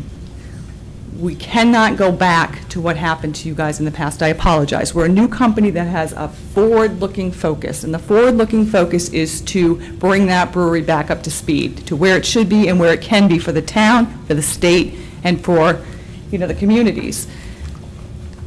If you take a look at the draft permit, there is I don't want to call it a consent, Chris, what do we call it? It's the steps that are required of us to take to install that pretreatment program. The facility's committed to it, we've committed to it, everybody's committed to it, the town, and I will give Chris credit here, Chris and Jen credit, because in our first couple meetings, as Fred saw, there was a lot of tension in the room. It was very tense because of all the historical stuff. But I got to keep reiterating, this is a new company, and it's very, very difficult to hold a new company responsible for the acts of its prior when it's a whole new ownership, whole new operator. So please, try and take us at what we're committing to here going forward. I understand the past is the past, but you've got to look at us as a new company. I'm going to let Doug talk now about what the plans are for the pretreatment system and going forward, so you can get a good sense of what we're committed to. You good with that? Sure. Okay, come on up. Remember, once burned, twice shy. I understand, I understand. So, good evening. I'm appreciative of having a chance to be able to talk to you tonight. And as Lynn's pointed out, I also understand, and every time I have a meeting with everybody in this room or anybody associated with this, sort of that back history. But I'm here tonight to hopefully try and explain, because I think there's a little bit of misunderstanding of what we're even asking for here. We're not asking for lenience on putting in the pretreatment plan. Actually, quite the opposite. We're very aggressively looking to move forward with this based on the outcome of what the decisions that are made in this process. We're ready to go into action immediately. I want to be I've already done all the reviews of companies to design facilities for us. We're ready to move forward once we have a clear path forward, that we know that we're in lockstep with the city of what needs to be done here. What we're asking for is, in doing this process, excuse me, we know that this is going to take us some time to build this thing. I'm looking to build this thing not in 2 years. I'm looking to try and have this done in the middle of next year. I'm being very honest with you that we are going to push this thing forward as fast as we can. We want to get this completed. It's in our business best interest, and it's in our best interest to start building a relationship with the city that we all want. Okay? I can't say that strongly enough. I understand that you don't have the record with us. I'm a new face to you guys. You've never met me before. I understand that. But I'm here to say that that is the commitment that the company is trying to put forward here. What we're asking, or what we were suggesting, is in the process of working through this with Chris, that as we put this short-term permit, which is really just for the next 18 months, whenever we can get the facility the pretreatment plant online, whatever period that takes us to accomplish, weather permitting and all that kind of thing, is in this permit, we said, look, in good faith, we want to give the city, because we don't have it online yet, right? We are going to be putting a burden on the system. And we say, in true fairness, we should pay because we're going to be putting a burden on the system for that. Once we've got the pretreatment plant in, we are going to have dramatically brought the load down. We're making this investment in this system of it maybe closer to $2 million by the time we're done with this. But in doing that, we're going to have brought the load down so much that one of the things that we will need for the growth of our company, and is an SIU, as an industrial user, you typically are getting, 20, 25,000 gallons of flow. Not looking at the load, but just how much flow you're going to use in the system. And as we grow our company over the next 5 years, we're going to probably need that volume. And we felt that in fairness, right now, without the pretreatment, we absolutely agree that we should be helping support the city in funding the work that needs to be done. But when we make this investment in the pretreatment plant and bring that burden back off of the municipal system, we're hoping the city will partner with us to say, okay, you know what? You guys have done a great job with that. We're going to give you the ability to have that volume to grow on. That's all we were asking for. It's not putting in the system or anything, and it was trying to work closely with you guys right now to try and help mitigate it. Town. Two things. Number one, not dealing with past history, but you should have done your homework before we're dealing with the new history. So you should have known it. You should have, as a viable business, you should have known that. So we're dealing with that aspect of it. The other thing I want to just say is, I was going along reading this saying, oh, this is pretty good and everything, until I got to the back page, your letter, attorney, to the town saying that we look forward to receiving the updated version of the IDP shortly. Also in the mail, the town of Hampton asked Finance present what it can manage with regard to the payment of the town's wastewater development charge listed in the town of Hampton sewer ordinance. Although First Kind does not agree that as an industrial user, it's subject to the town's, so right away you're telling us you don't agree to paying some of the money. What I'm not acquiescing into this letter is that we feel that that charge applies to us going forward as an industrial user. And Jen and I have had this conversation. There are the language in the ordinance does not clearly specify whether this applies to an industrial discharger going forward. That's all I was saying there. I can't acquiesce that. I cannot give that up in the instance that at some time, all of a sudden, we're putting $1.5–2 million into a pretreatment system, and you guys aren't going to work with us a little bit here to just massage the fees a little bit. I am no way saying that we're not going to help. That's why there's a Well, cost, there's a it just threw a payment negative associated. thing to me, so you're coming in asking for help, and all of a sudden there's It's a negative. preserving Finest Kind's rights. That's all it's doing Aren't you is going to preserving own rights. this pretreatment center, treatment plant? It's going to be owned by your company, right? Correct. Correct. That's why I'm against it. I mean, you own it. When you decide to sell your business, you're going to get it back. The town of Hampton, the taxpayers are tired of being responsible. They want people to pay like they pay. And I don't see this to be something that is fair to the taxpayers of the town of Hampton. Well, the federal pretreatment requirements require that if we're going to put in pretreatment, we have to run it, we have to own it, we have to. Chris is at the other end. Chris and Jen are at the other end. But as an industrial discharger, the federal requirements and the requirements the state has and Chris takes on require that we run and own and operate the pretreatment facility. The state can't have any obligation to it. They're the ones who are enforcing stuff against us. So it really is our system. I know, but why should the people of Hampton pay to subsidize it? I'm not sure why the people of Hampton are paying to subsidize. Well, by waiving the fee. We're paying. Mr. Chairman, I have a question. Hold on, What?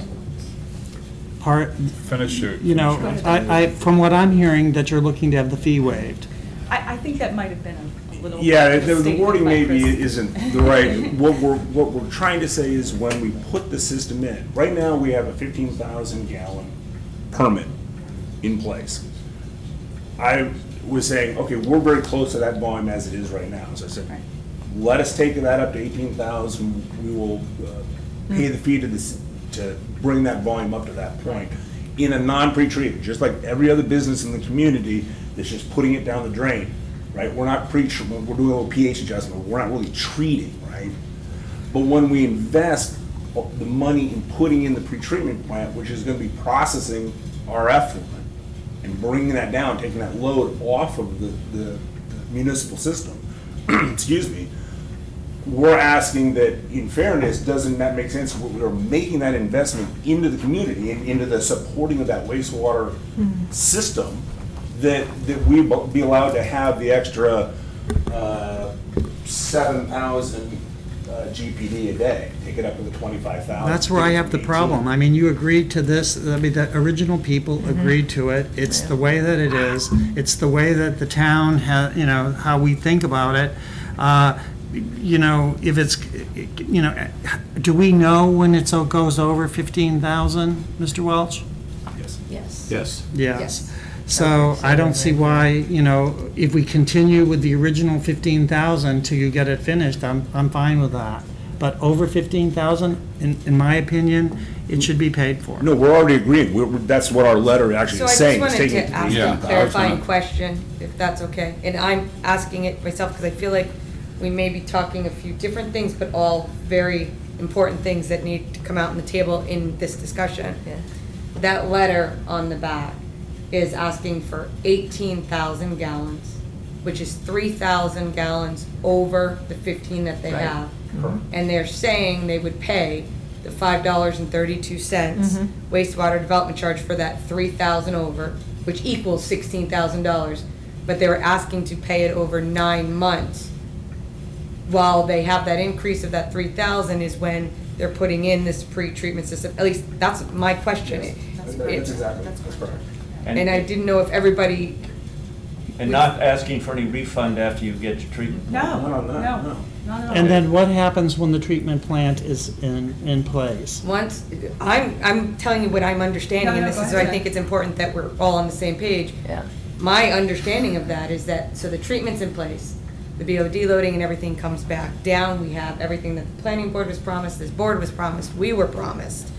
And with that, because they're BOD loading, the problems that are the issues are not as strong, they may come back and say, can we have more volume? And we'll show you that we still won't increase it because our pre-treatment does this, our pH does this.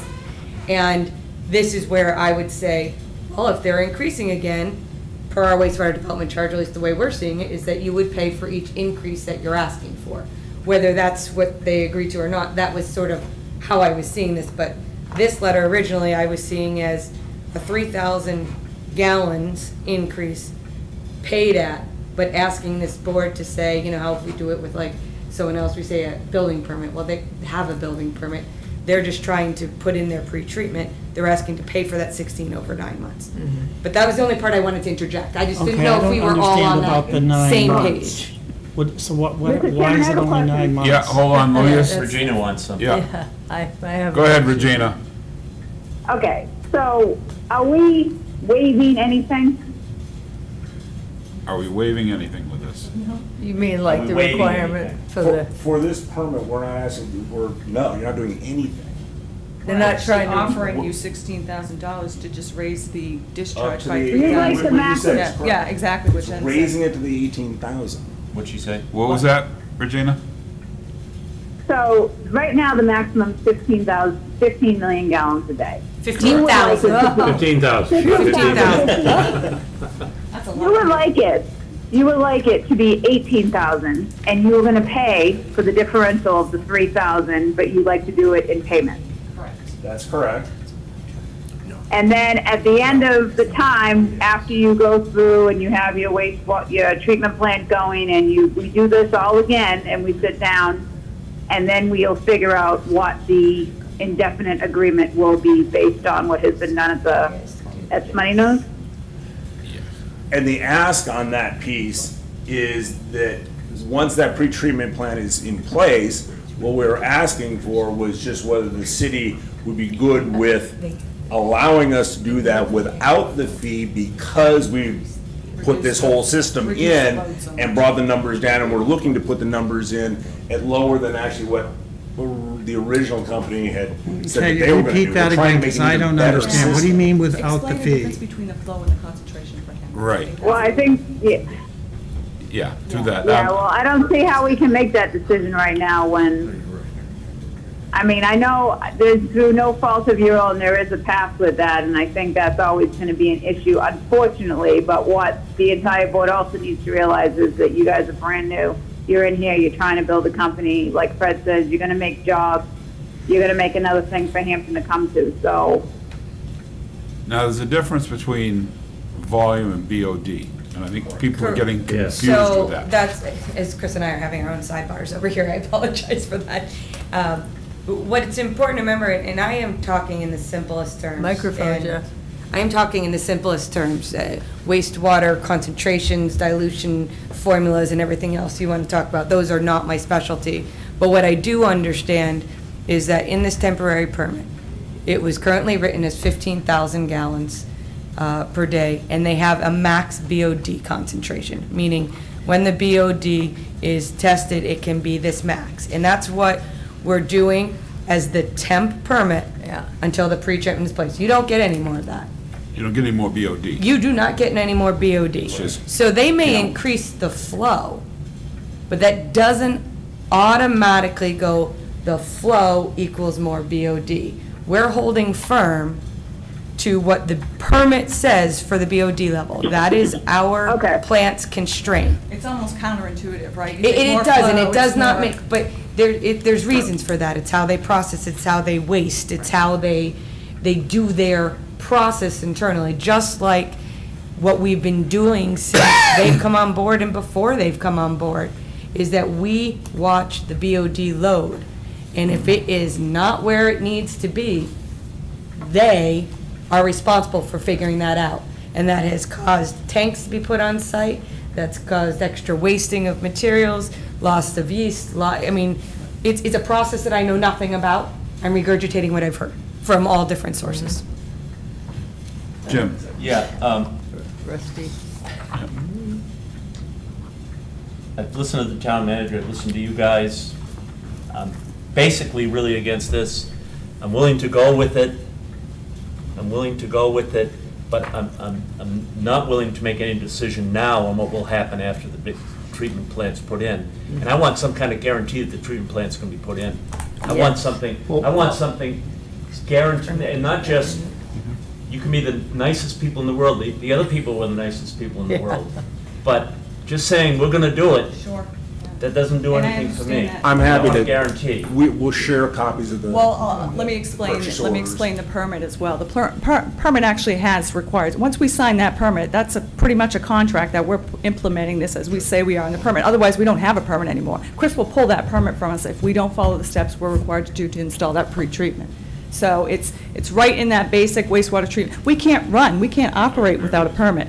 I So, asked first. Can I just have a follow-up No. on my question? yes. All right. So, you don't follow up on your permit. You go out of business? we don't follow the, you mean, if we don't follow the steps in the permit, if we, without, I'm not sure what you're asking. What I'm asking for is, I said a guarantee that it's gonna happen, and you said that if you sign that permit, that's a guarantee. It's a guarantee that Chris can pull the permit if we don't install it. Which And means without we a- shut the discharge off. Which means they go out of business. Right. Essentially, Yes. yeah. And we had that ability before and didn't do it. I'm still trying here. Yeah, go ahead. Go ahead, Mary Louise. Okay. First of all, we've got to make you into a country person. This is a town, not a city. A town. I'm not sure where you came from, but it's a town, not a city.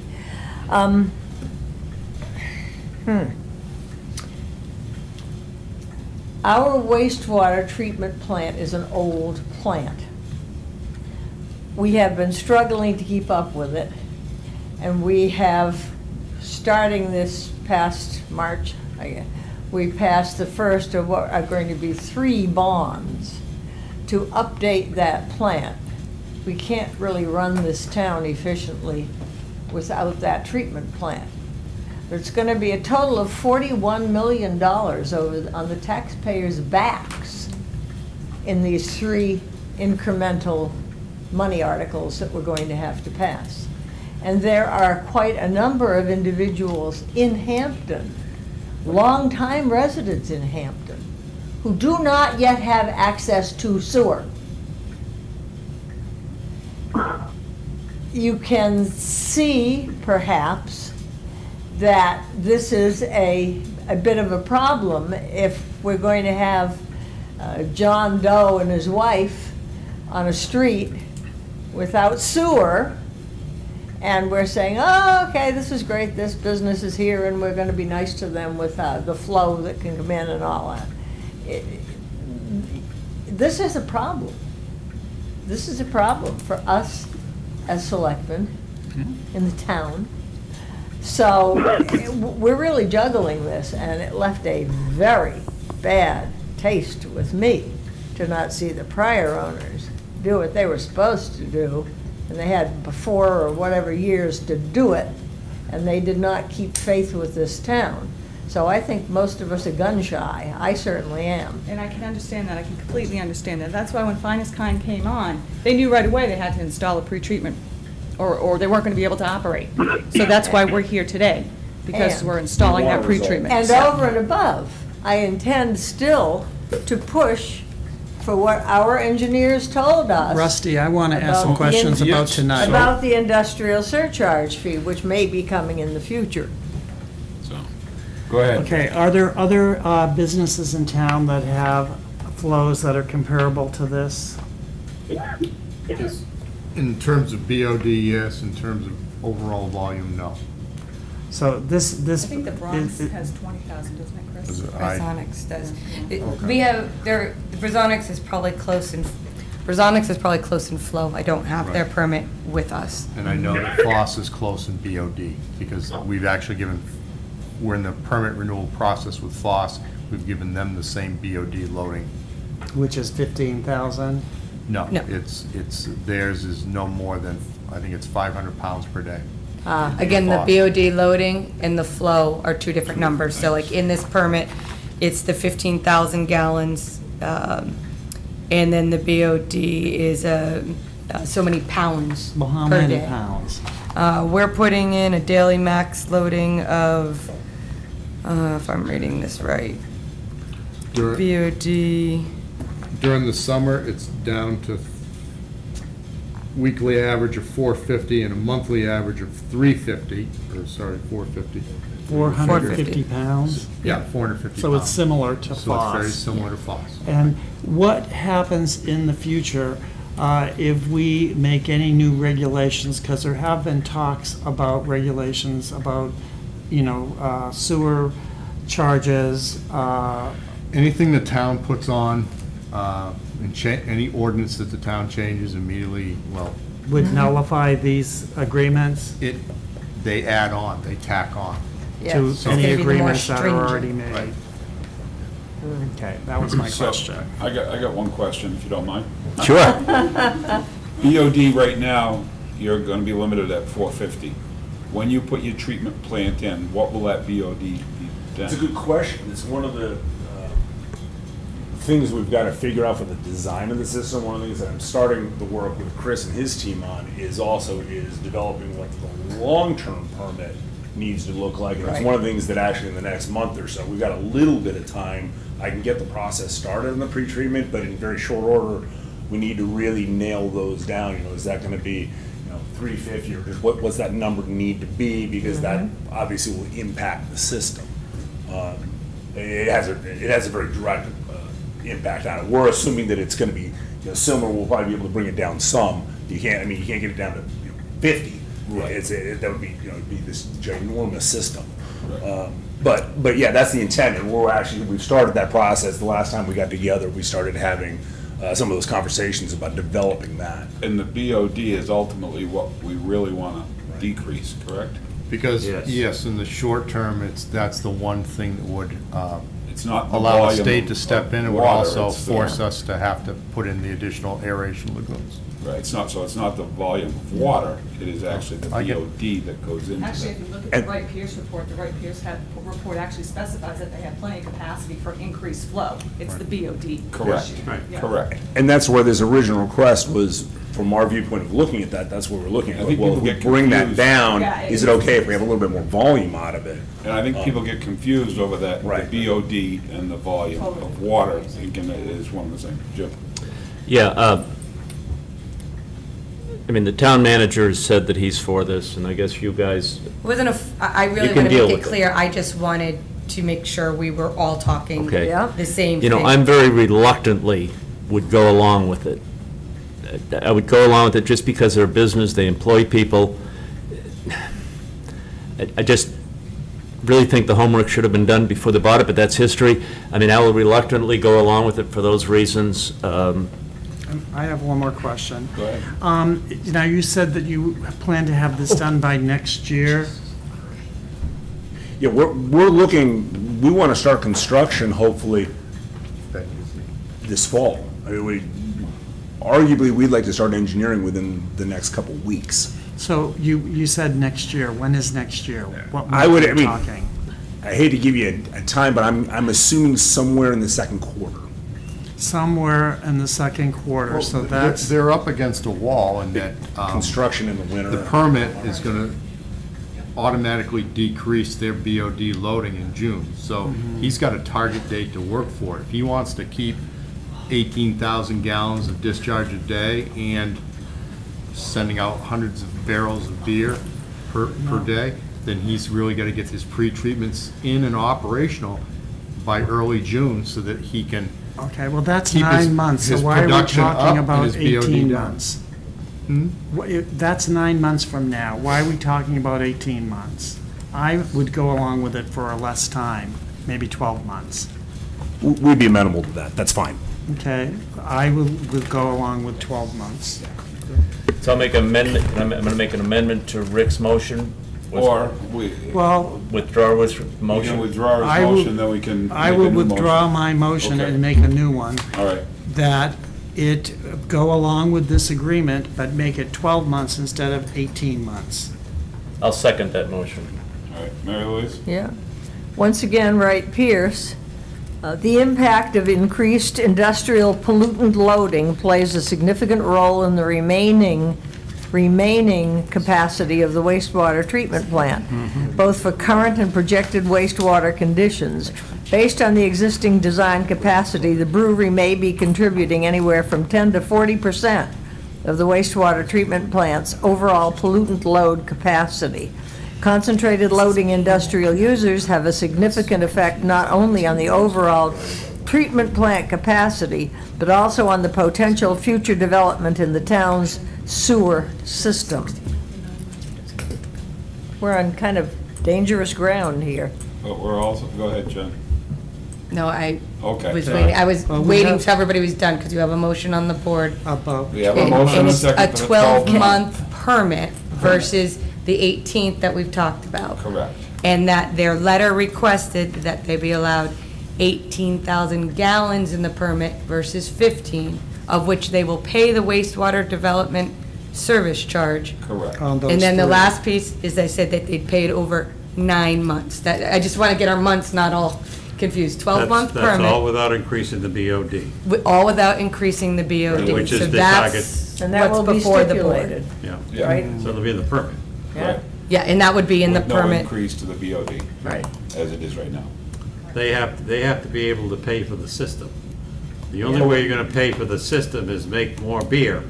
And to do that, you're gonna have more volume. That's exactly where we are. The BOD can be handled differently. You can either take it out of the system up there as was done before That's- and truck it away, That's- or you could build a pre-treatment system, which you're required to do under the permit anyhow. 9 months. All right, so I have a motion and a second. Any other questions? All those in favor? Regina? Where'd she go? Regina? You there? Lost her. The phone systems are great in this country. Yes. I'm Wait a opposed. second, we'll get the I'm- semaphores out, and we'll do a little. I'm opposed. Okay. All right. And Regina got lost in there somewhere. Yeah, she did.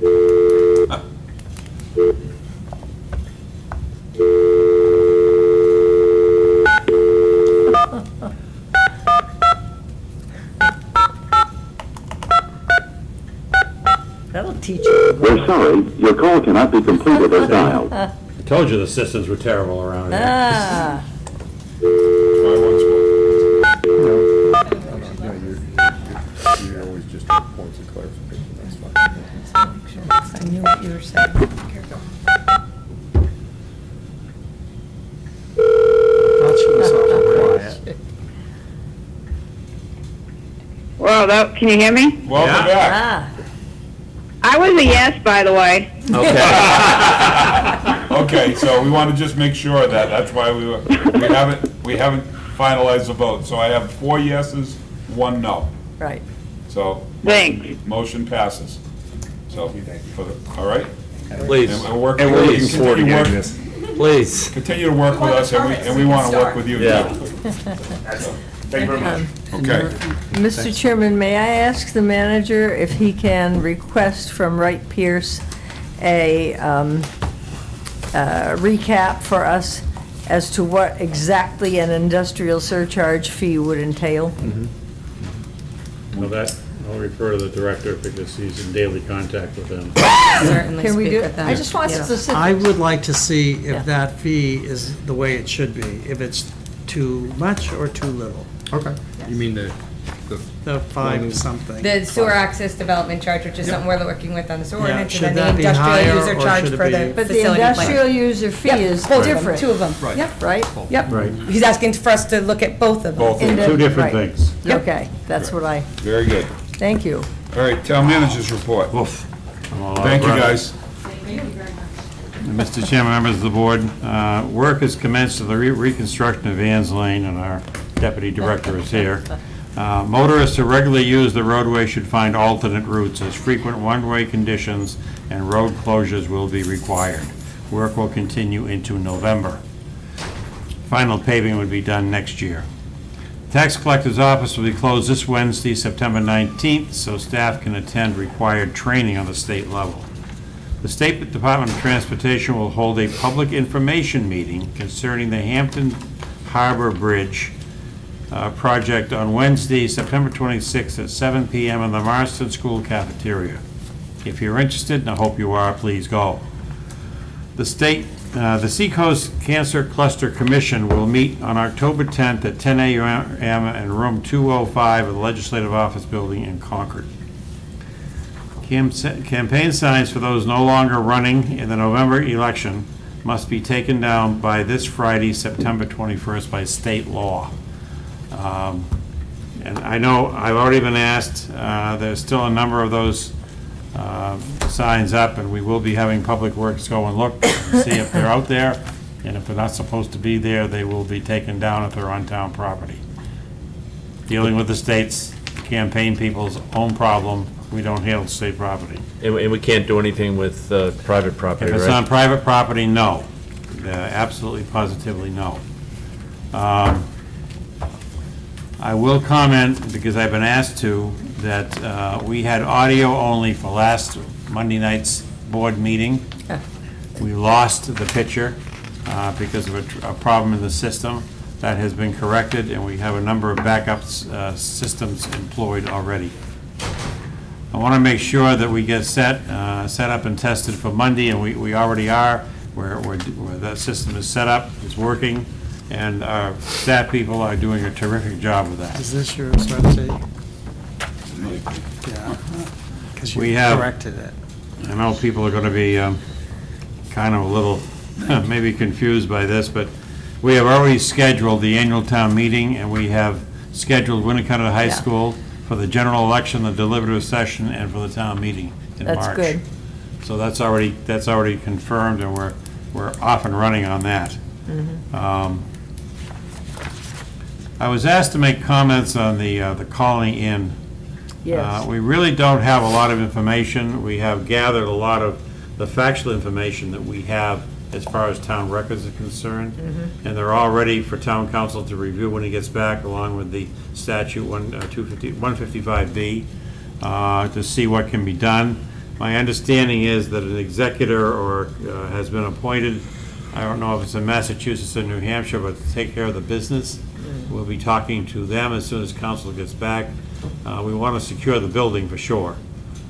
Things are bad down there, and we want to make sure that there are no problems at all with that particular piece of property. But that's as much as I can tell you right now, because we don't have any information from the property owners or those controlling the property. Yeah.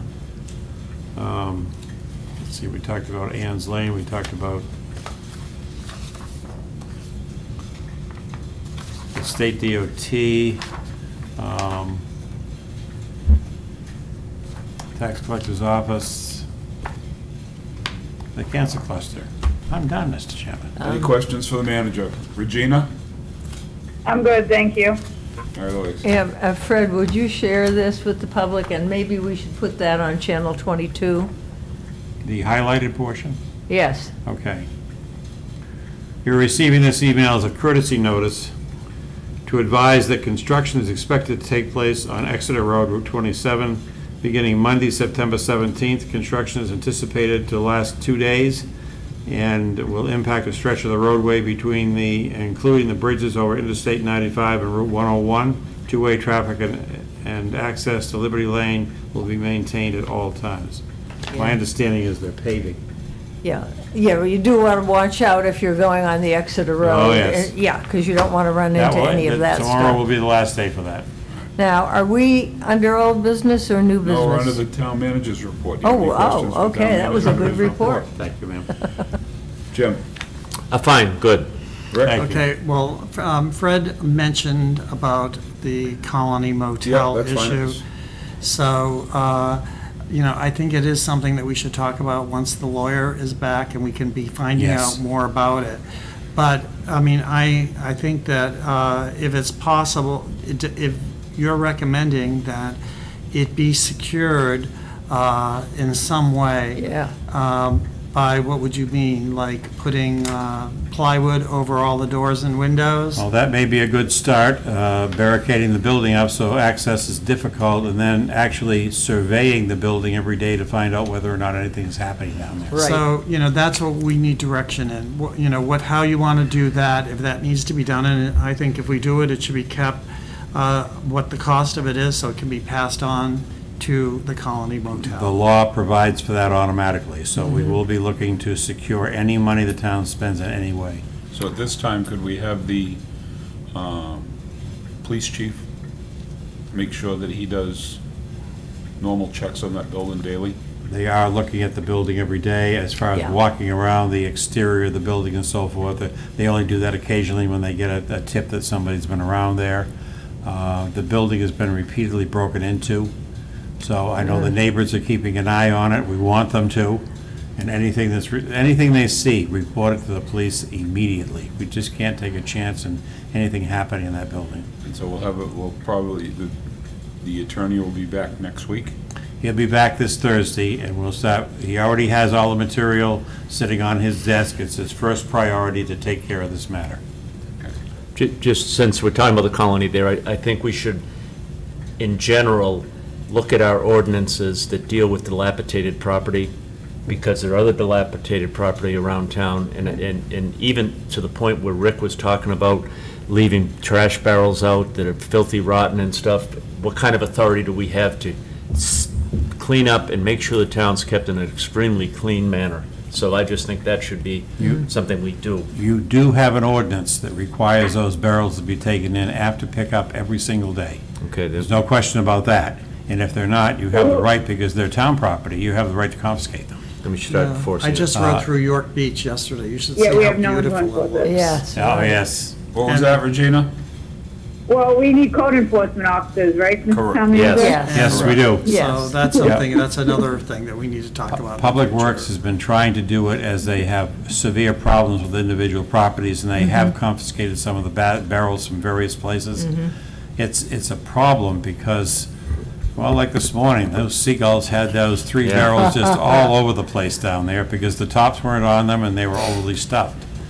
Can't allow those things to happen. There were pictures on the TV tonight of the Kennedy thing, that 1,700 pictures they've come up with, and there was one picture of Rose Kennedy at Nantastic Beach. It looked like York Beach did yesterday. You know, it looked beautiful, and they're Yeah. doing it now, and yet we have. We should be able to do it here, but there are people, and I know I've mentioned this several times publicly. We have people down the beach, And we've actually been to them and given them plastic bags and containers and stuff of this nature and asked them to tie the bags up and put it in the corner. We'll take care of it later, as long as it's not strewn all over the place. And you go back 2 hours later and everything's strewn all over the place and the bags are thrown over in the corner. It's without time anything for in us it. to move on that, so we Do- need to put something like that on the Yep, agenda. that's fine. Do we have a littering ordinance? We do have a littering ordinance. The problem is, we don't have enough police officers to enforce it, because you're going to have to issue a citation for each one of them. And again, it gets back to having code enforcement Right. officers so that we can have somebody that Definitely, does work on it. yeah. All right, old business. I got Consider we already something. Go ahead. I'd just like to, after Labor Day, are the town lots closed on the weekend, or are they open? Well, we have rental passes right through the end of October. No, I know that, but I mean, So they open for that, or they're only open for special activities during the remainder of the time after the seafood festival. well, I'm just wondering, because, we allowed, I think, Reach the Beach to use the parking lot Yes. this weekend, Yeah. and we, approved Smutty Nose Right. using all three of them. What do we, I mean, I agree that we should be helping those organizations, they bring people into town, et cetera, et cetera, et cetera, but what are we losing in revenue? I can tell you that, of course, we've transferred the administration of the parking lots from recreation to the police department. And the police department is telling those organizations that next year it won't be free. Okay, okay, because, somebody said today that, I think I was talking to Christie, and she said maybe $3,000 could have been made this weekend in parking. Very well. All right, and the thing is. Regina? Yeah. Okay, just want to make sure You you're know, there. with these, if we're letting people use them, we should have people in the lots monitoring. Yeah. And Yes. that's gonna cost us some money, so, Actually, it's going to cost us a lot less than we're making, so. Yeah. so. And we're going to provide for that Right. next year. Okay, good. Anything else on the old business? I have old business. Okay, that's why I Okay, asked. and I want to go into this because this week there's been some issues, and I want to talk about it, and it's something that we need to get so that it's very clear for everybody here at this table that they understand.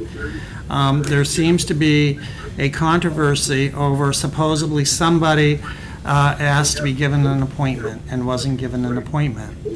And that part of that controversy is not what I'm concerned about. I'm concerned about what the policy is if you want an appointment. And I think that I understand it very clearly. And at least it's been this way the whole time I've been here. And number one, it is, first of all, it starts with what the chairman, whoever is chairman, is in charge of how the meeting is run. And he makes the policy, basically, and he decides on a weekly basis who is going to be on the agenda, and I'm fine with that because that's the way it has always been. But it is always been very clearly stated that if you want to be on the agenda, you are to put it in writing and submit it by, is it Wednesday or Thursday? Wednesday night. Wednesday night, and you, to be on for the following Monday. Correct. And then it's up to the chairman to decide if you're going to be on. It doesn't go out to all of the other selectmen. It is decided by the chairman. And, so I don't really have a problem with it. I always tell people that they need to write that letter to Christina's office, send it to Christina. Yeah, absolutely. And when that letter arrives, it is given out, a copy of that record is given out and is put in the box of every single selectman. Yes. And so that is when we all share the information at Right. the same time. Right. Nobody is denied the ability, and they shouldn't be feeling that they don't know what's going on, or they're the last one in town to find out what's happening, because we all find out when we go to pick up our information that's in the mail in our boxes. Then I also tell people when they come to me that it wouldn't hurt if they come to the public comment and ask to be on the agenda. Right. Correct. And Yeah. that way, they can make sure that their request has been seen and vetted by the town. And, you know, we do our business here Yep. on Monday night. Right. No other times. We have our ability to look what comes in, bring up our, have all of our opinions about what's going to be done. Also, if the selectmen want to have something on the agenda, like I have mentioned tonight, more than once tonight, that I think that we need to do this, I rely on Rusty or whoever is the chairman Right. to decide when they can fit it in, because it might have to be fit in over the next month or so. And if Rusty forgets, guess what? I'm bringing it up again. And then I'm going, yeah, and I'm going to go over and over again until it comes to the way that I want it to be. And if the board decides, after I brought it up, that I'm wrong, then they can say, they can agree to say that I'm wrong, and I shouldn't be allowed to bring that matter forward. So, you know, that's how it's decided what gets on the agenda. It's completely the right of the chairman to decide who is accepted to that night's meeting. It's up to the chairman to decide how long people can talk during public comment. And it's up to the chairman to decide if the room is filled with people. And tonight, we have to make it, they can only talk for 2 minutes instead of 4 or 3 or whatever it is, Right. because of time. So the chairman has to decide that. And that is what this is how the meetings have been for the last 14 years I've been. There's been no exceptions to this. And that's the way that I'm anticipating it's going to continue. Also, where we do have a new town clerk coming, I'm asking that the new town clerk be put on the agenda so that she can bring forth how different issues that she might want to, how she wants to run her office, because I believe she has the same right as the chairman does to run that office the way that she wants to run the office. That's how I understand it. I might be wrong, and that includes the hours that are being done. So I think that Shirley Doheny is now going to be in charge. I have no problem if she wants to come in maybe one of the nights before Jane Cipher leaves and they come in jointly, or do we want to just wait to when there's the new sheriff in town named Shirley Doheny, have her come in on her own and tell us how she plans on running that town clerk's office. Yep. And it's up to her to do it, and it's up to her to make the decisions, because she'll be the new boss.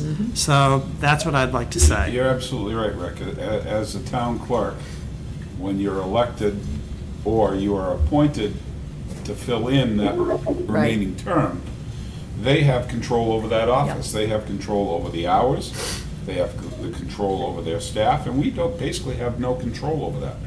No control whatsoever. The only thing the staff has to deal with is they are union employees and they have a contract.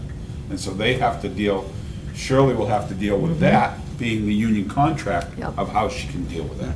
And as far as having any meetings in private or, you know, before the meeting starts or after the meeting starts, there's a strict guidelines on what we discuss.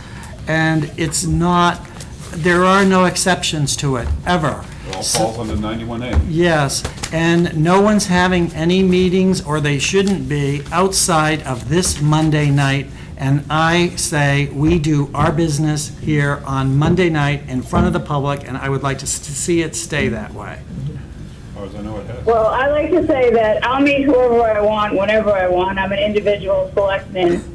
And denying someone to come in, whether or not we say no or not, because they wanted to be on the agenda, so people knew that they're on the agenda, and not allowing them to come in is wrong. I don't care how long it's been done like that. It's wrong, especially when it's another elected official. Well, Thank you. that's all I have to there say. was, I think it's that time to put it out here that no one applied in writing to the chairman and that's the way it is. And you may think it's wrong, but that's the way it's been done, and that's the way it's going to be done. Right, Yeah, and but people any person has a right to come to you, or Regina, and you can have a conversation with them. There is nothing that is determined Right. by that. The way you determine that is by you put in a letter in writing to have an appointment, and I've never denied anybody that's put in a letter in, other than that's an elected official. And it's very clear that this is what it is. So elected officials have to do it too, or they Yeah, need to... everybody. Yeah, and an elected official can come here any night during public comment and request something. But there are rules, this is the way it's been, and it's the way I would like to see it continue. So, any other questions on that? Anything else on the old business? New business? We have, I'd Regina. like to reserve office hours for Tuesdays, the 1st and 3rd, from 1 to 3. I've already talked to Christina. She seems to think it will be okay. so what are you talking about office hours, Regina? Office hours so that I can be available when I'm at, and everyone knows that I'll be at the town hall, whoever would like to come see me. They won't have to call me. That will be my regular office hours, and I'll be doing work, and if anyone is interested, I will be there between 1 and 3. I have a problem with this. We have office hours every Monday night here, and if people want to come, they need to come here to this Monday So I meeting. can't invite them to come to the town hall? Fine, No, I'll do you it can at meet with them coffee shop. somewhere else like everyone else has all through the years. I have a problem with that. Well, You of know, course you if do. we're all going to have office hours, I think it's something that we all have to discuss, but I don't see why we should have office hours in the town hall. So that, Uh, because I'm on tape right now for some people that only watch us on Monday night. And if they come down to the town hall on a regular basis and they know I'm going to be there on a Wednesday afternoon. I maybe think they it wanna come infringes to- on my ability to be a selectman, and I think that you want to meet with them somewhere, go meet with them. But tell them to come here on Monday night and bring whatever they have forward, to bring it here at this meeting. That's what we're here for. Mary Louise, got me on that? Mr. Chairman, forget about it. I'm fine with that. Okay. Mr. Chairman, I'm going to ask if we can set up a meeting with the Channel 22 Cable Committee. I have been increasingly concerned about the quality of the notices that are placed on Channel 22.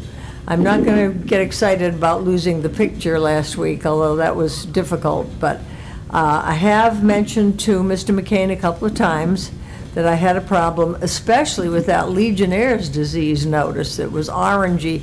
You couldn't read it. A lot of older people in the town of Hampton do not own computers. They rely on Channel 22 for their information. Just for an example, I sat down last night and turned on Channel 22 just to see the ads in the top right-hand corner. Hobbs House, Saturday Food Pantry, etc. Very good, very clear, legible. You can read what they do. The next three, Exeter Adult Ed, did you know that parking, whatever, or a park, living near a park enhances your value of your property? And private well, something about private wells. Safer Cats has 2 notices on there. Both of them are very intelligible. You can read the things. But the Rockingham Community Action stuff, fuel and electric assistance, public health and Legionnaires, you couldn't read them. I don't know why we are wasting time and money. Mr. McCain suggested that I meet with Rick Cantor, which I did Thursday morning, and he explained to me that some of the things that are put on Channel 22 are created, for example, by the state of New Hampshire. I guess the Legionnaire's disease memos that were put up were forwarded to our cable committee by the state. And it was useless because people couldn't read them. I was sitting 6 feet from the screen. I have good vision. I couldn't read the darn thing. It was all mushed together. So I did ask, because I didn't realize we got some of these notices coming in from other agencies. A lot of these notices do come in, and we have requirements that they are supposed to follow. But Now, you- maybe we haven't been following those, and maybe we need to You do a can't little read. bit of. Now, wait a minute, Jim. There's no reason to have a meeting with the cable Jim. committee. Wait, let me finish. No, There's no I reason. was- I That's good, had I the stole floor. the floor. There's no reason to have a meeting with the cable committee. The cable group is working on that, and it's just verbose here, going on and on about something that's being worked on, that they realize is a problem, and they will attempt to fix it. But for us to have a meeting with the cable committee is foolishness. Okay, let me finish what I was saying, please. I did talk, I left a message for Chief Sawyer after I talked with Rick Cantor, and he did call me back in the afternoon, and he was on his way to a meeting with Chief Ayotte and whoever from the state. And I explained to him that I had asked the cable representatives if they get an indecipherable message, say, from the state, we should just send it back to the state and say, hey, give us something that's clear, white background, black print, and get it over with. If we have outbreaks, and I know the police department was stretched thin with all that Legionnaires stuff, people should understand that. That is, there are many individuals in this town, it's their sole source of information. So, and we need to have it more clear. All right, so what I Just- would say that we do, we instruct the cable committee that when they get to follow the guidelines they have, and if they need to change the guidelines to make them more clearer, Right. then they need to do that. So I don't think we need to have a meeting with them. I Okay. think but we need to tell Okay. them to 'Cause I did stop take- looking at their own guidelines. I did take it upon myself to go in and talk, because I've been concerned, you can't read a lot of that stuff. Right. And there's no sense wasting space putting it up there. That's fine. So I have one more I bit of hope old we- business, too. we do and that. This Okay. it kind of fills in on this. Now, I have been told, Mr. Welch, that the Sea Ranch Motel has been cleared of having anything to do with that Legionnaire's disease. Is this true? I've received no such message. You haven't? Because I heard that at the, that there was a message that went out, I thought I heard it went to the Chamber of Commerce, that it had nothing to do with the, I think that we It need to. hasn't come to us. Okay, I think that we need to look, because if that is the way it is, I think that we need to go out of our way Yeah. to let people know that somebody was maligned about being accused of being a source of that Legionnaire's disease. Now, if that, because I understand, I was told that the results of the testing have come in, and that, I could be wrong, but I was told that the Sea Ranch Motel absolutely was not guilty of having Legionnaire's disease. And if that's the fact, we need to sing it from the rooftops. So what I'm that just that not privy should- to that information if Correct. it did come in. That should come from the DES, Environmental Services. Actually, it should come from the State Health Department. Right, Well- and that should come also from CDC. So if they Right. have some information, Yeah. we can ask them if they have that information. We'll Can just we check that find tomorrow out, morning. we Yeah. need to know what it is, so that we can let the public know where that came from. And, I mean, it's obvious that there were some people that had an issue, but if there were people that were accused of having an issue and they didn't, I think it's time that it be reported in the newspaper and everywhere else. He can ask for that, but again, that was their determination. They put that information out. That was not a press release that we put out. Well- That was Yeah. in the, If they know Department it's of Public something Health. different. We can ask them if they have. Those We'll find out. businesses are in our town, and we need to broadcast it. Mr. Chairman, Yes. you mentioned earlier on the Legionnaire's disease that we shows another instance where we really need a code enforcement officer, and I do hope we have the warrant article for next March. But when I saw the lists, and we all got lists, it never occurred to me that there were that many businesses that had hot tubs and so forth, that they're required to have inspected by the state. And poor Kevin Schultz is running around doing this. We need a code enforcement officer desperately. Well, But the that state- list was a whole page, single-spaced. I never knew there were so many hot tubs in New Hampshire, let alone. Well, if the state's supposed to do it, well, that doesn't mean we're That's right, supposed to it's do not it. supposed to. it's Yeah. not. Make a It's a state motion to adjourn regulation. at 21:30. Right, but people aren't doing it. So any closing comments? No, I have a motion to adjourn at 30. 21:30. All those in favor, second? I'll second. Second. All those in favor? Aye. Unanimous. Aye. Thank you very much, Channel 22. It was a. Thank you, Regina. Regina. I'm sorry for jumping up in the middle of the meeting there. Yeah, what but happened? we'll-